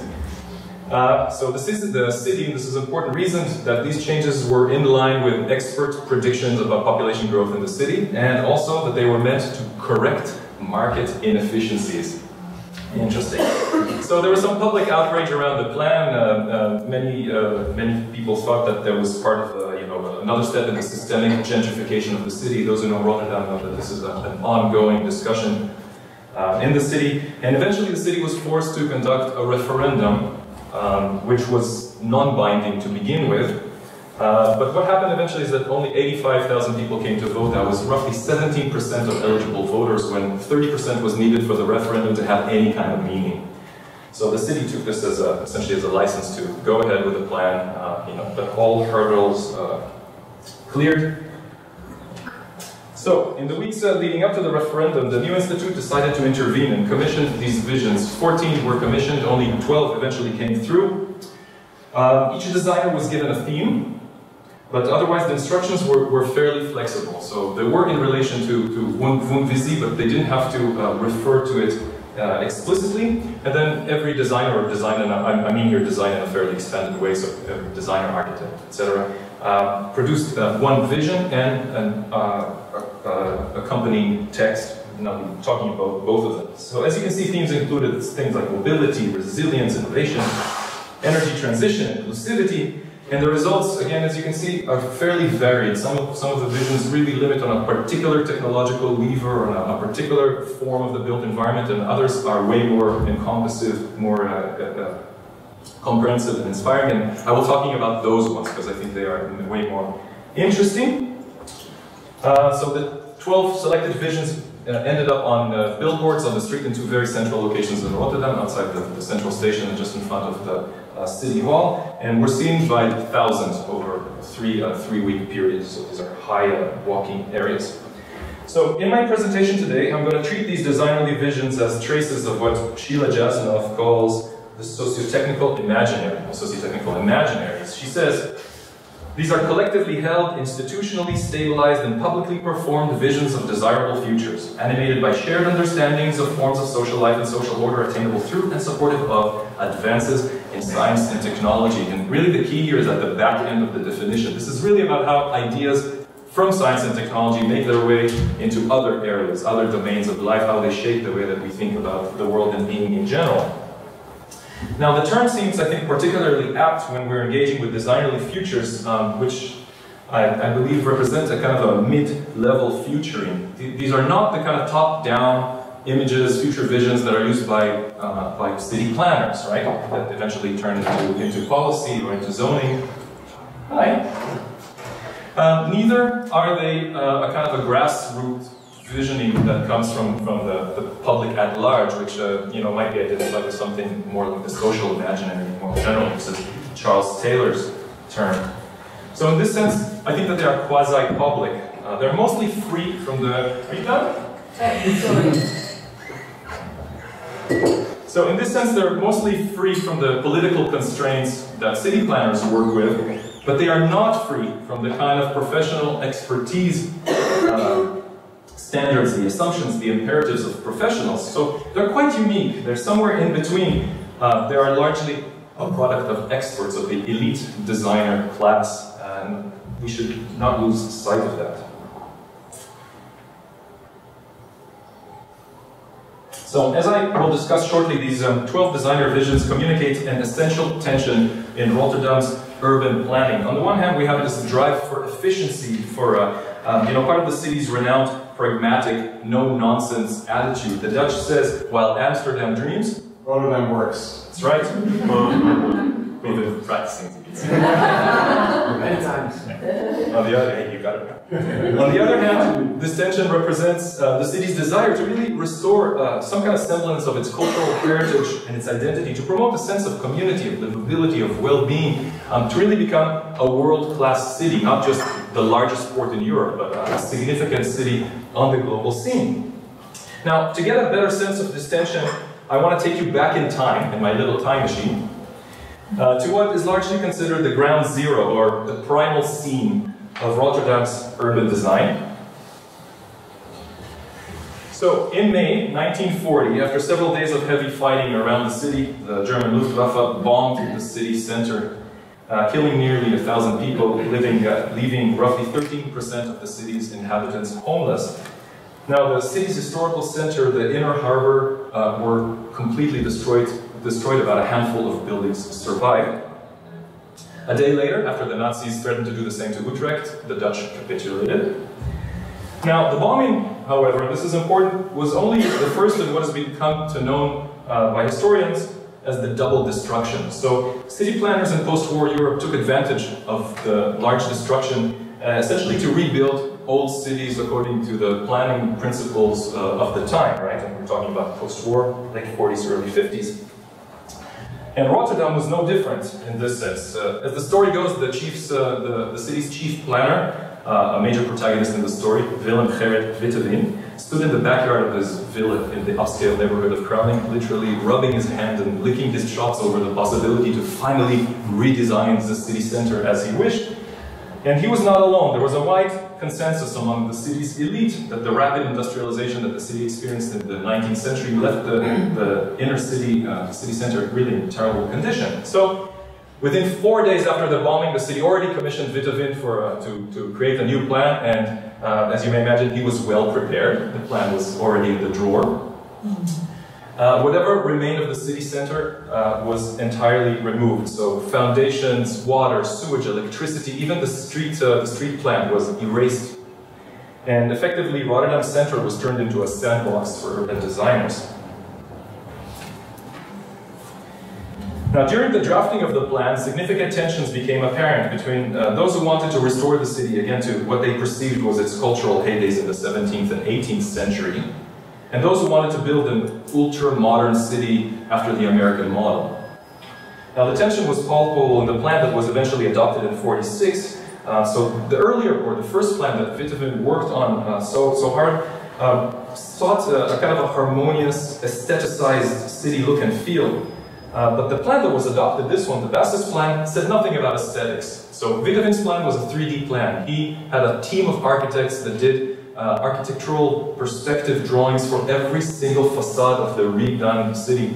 It was huge. Later when they found the archives, they called it the paper city. It was an entire city redone on paper. But the plan that came to be was only a 2D plan. It was what we would see today as kind of a zoning plan with no aesthetic vision. And what it did, the basis plan that was adopted, was really all about efficiency, about modularity, and about minimum requirements. It used scientific research, again, to project future car ownership, future car traffic, in order to refashion the city's grid and build a set of breezy, open boulevards and parkways like no other city in the Netherlands. Rotterdam, in this sense, is very different from other towns. The plan, as its detractor argued, bowed to the moloch called traffic. What we know now, however, through historical research, is that the city's business elite resisted the earlier plan and pushed for the plan that was actually adopted.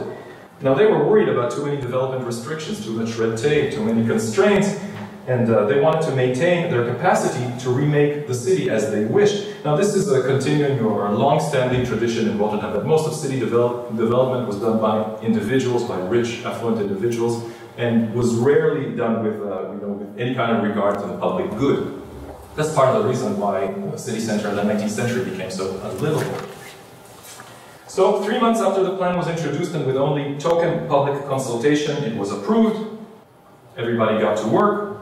Now, the rich may have gotten away with it, but the tension here between building this kind of efficient city and creating a livable or harmonious space remained very much alive in Rotterdam's urban development later, and it still is today.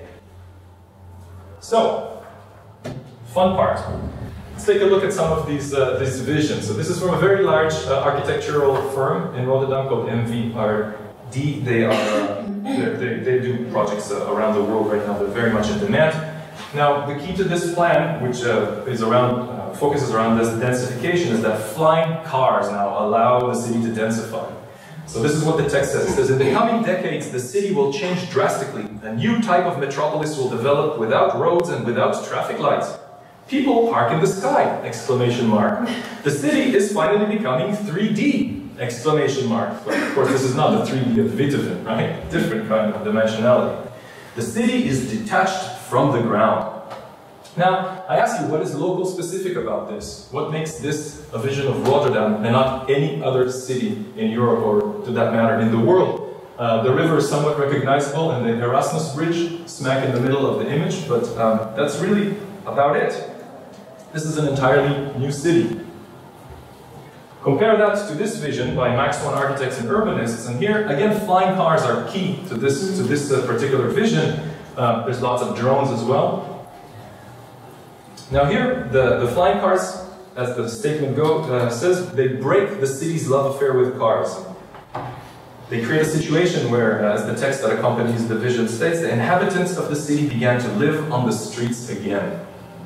Now, the most interesting element in this image, and again, if you're not from Rotterdam, it's hard to see, but they restored here the zoo that used to be in post-war Rotterdam right in the middle of the city and was later moved outside of the center, and they relocated right next to the train station. So this area today is mostly car traffic. There's a big boulevard and it's all traffic circles and the big avenues. So while the previous image, quick look, Skycar City, presents what Cordula Roendijk calls a progressist position, one in which the city rejects romantic notions of the past and adopts this kind of new identity. This image is a lot more aligned with what she calls a culturalist position, where development is inspired by local heritage. Now we can get a different perspective on this tension in the next two visions. This is The Abundant City by Felix Landscape Architects and Planners. Now the key to this vision is that gains in energy efficiency allow the creation here in the Krelling Lake of this phantasmagoric pleasure dome. Note there's a combination of snowy and tropical landscapes. There's ski lifts and flamingos. And in case you're wondering whether this is feasible or not, well, the top left corner has a graph and it tells us that energy efficiency is coming and this is possible. Right? But interesting here is that this efficiency here drives livability. Right? So the tension is, to some extent, is mitigated in a very particular way. Compared to this is the last vision I will show today, but it's called Hyperrealism by the gaming company Enrange. Now on the surface, this looks like an inspiring, playful vision of the city as a playground for the imagination. But take a look at all those screens and what they have on them. They almost exclusively convey information meant to increase efficiency. This is weather reports, train schedules, appointments. The city has not turned into a playground. It turned into an office. Now this vision I find it to be even more unsettling when we consider the text that accompanied it. So they say, Enraj, in the digital city of 2030, the physical and virtual reality fused to a fantastic hyperrealism. This has been a theme that's been revisited in previous discussions as well. What happens to humans? Right? There's physical, virtual, but flesh, what's with that? Anyway, the city gives space to the imagination. It is no longer bound to the laws of time and physics and can take all forms. The city tailored for each individual. Now, I find this startling. So having the capacity here to kind of customize our urban experience individually, as Martin de Waal from Amsterdam says is a signifier of a libertarian or a neoliberal citizenship, right? Instead of a platform for sociality, for mutual responsibility, for solidarity, for, rubbing shoulders on the street, we have here a city as a container for this kind of individualized, fragmented consumption, really. Neoliberalism promotes consumption, not citizenship. We all know this. Questions about values masquerade as questions about certainty. Ambiguity is replaced by facticity. So, as I briefly discussed before, this was certainly the case in Rotterdam's post-war reconstruction, where functional segregation of the cities into different elements, one for entertainment, one for living, one for eating, etc. And the fetishization of automobiles effectively concealed a power move by the city's business class. Now, detractors of the city's current vision, the Woonvisie 2030 that I briefly talked about before, argue that the same thing is happening now. Gentrification, more money to developers, in the guise of this new vision. Now, given the smart cities mobilization in general, the idea of the smart city, given its mobilization of similar arguments in favor of increased citizen monitoring and datafication, I think we have ample reasons to worry about the coming technocracy.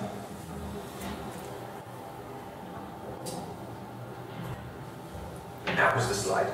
So, technocracy, writes Herbert Marcuse of the Frankfurt School, is a form of social organization in which the technical considerations of imperialistic efficiency and rationality supersede the traditional standards of profitability and general welfare. So efficiency trumps all, but the more important aspect of technocracy is that techno-scientific reasoning is used to mask political imperatives. So there's no point in launching resistance because science tells us so. So, do we have reason to be concerned? Well, I truly believe so. And my conclusion here is that if we're hoping that designerly visions of the future will plot this new path for urban development based on the small sample that I showed, I fear we will be disappointed. To some extent, even the designerly imagination is in crisis. It's not just something that the public is suffering for. And from my experience teaching design students, I see this every day. Trying to get them to think about the future is not an easy task at all. But if we're going to wait for the public on their own, right, to speak their mind and intervene, we might be equally disappointed. And the low participation rates in the referendum that I mentioned before, I think, speak volumes. And Rotterdam is considered a very politically active city. This is a place where people are generally engaged. What we need, then, I suggest, is both to pluralize the future and to make futuring itself more inclusive. So, to democratize the future, we need to democratize futuring. Thank you.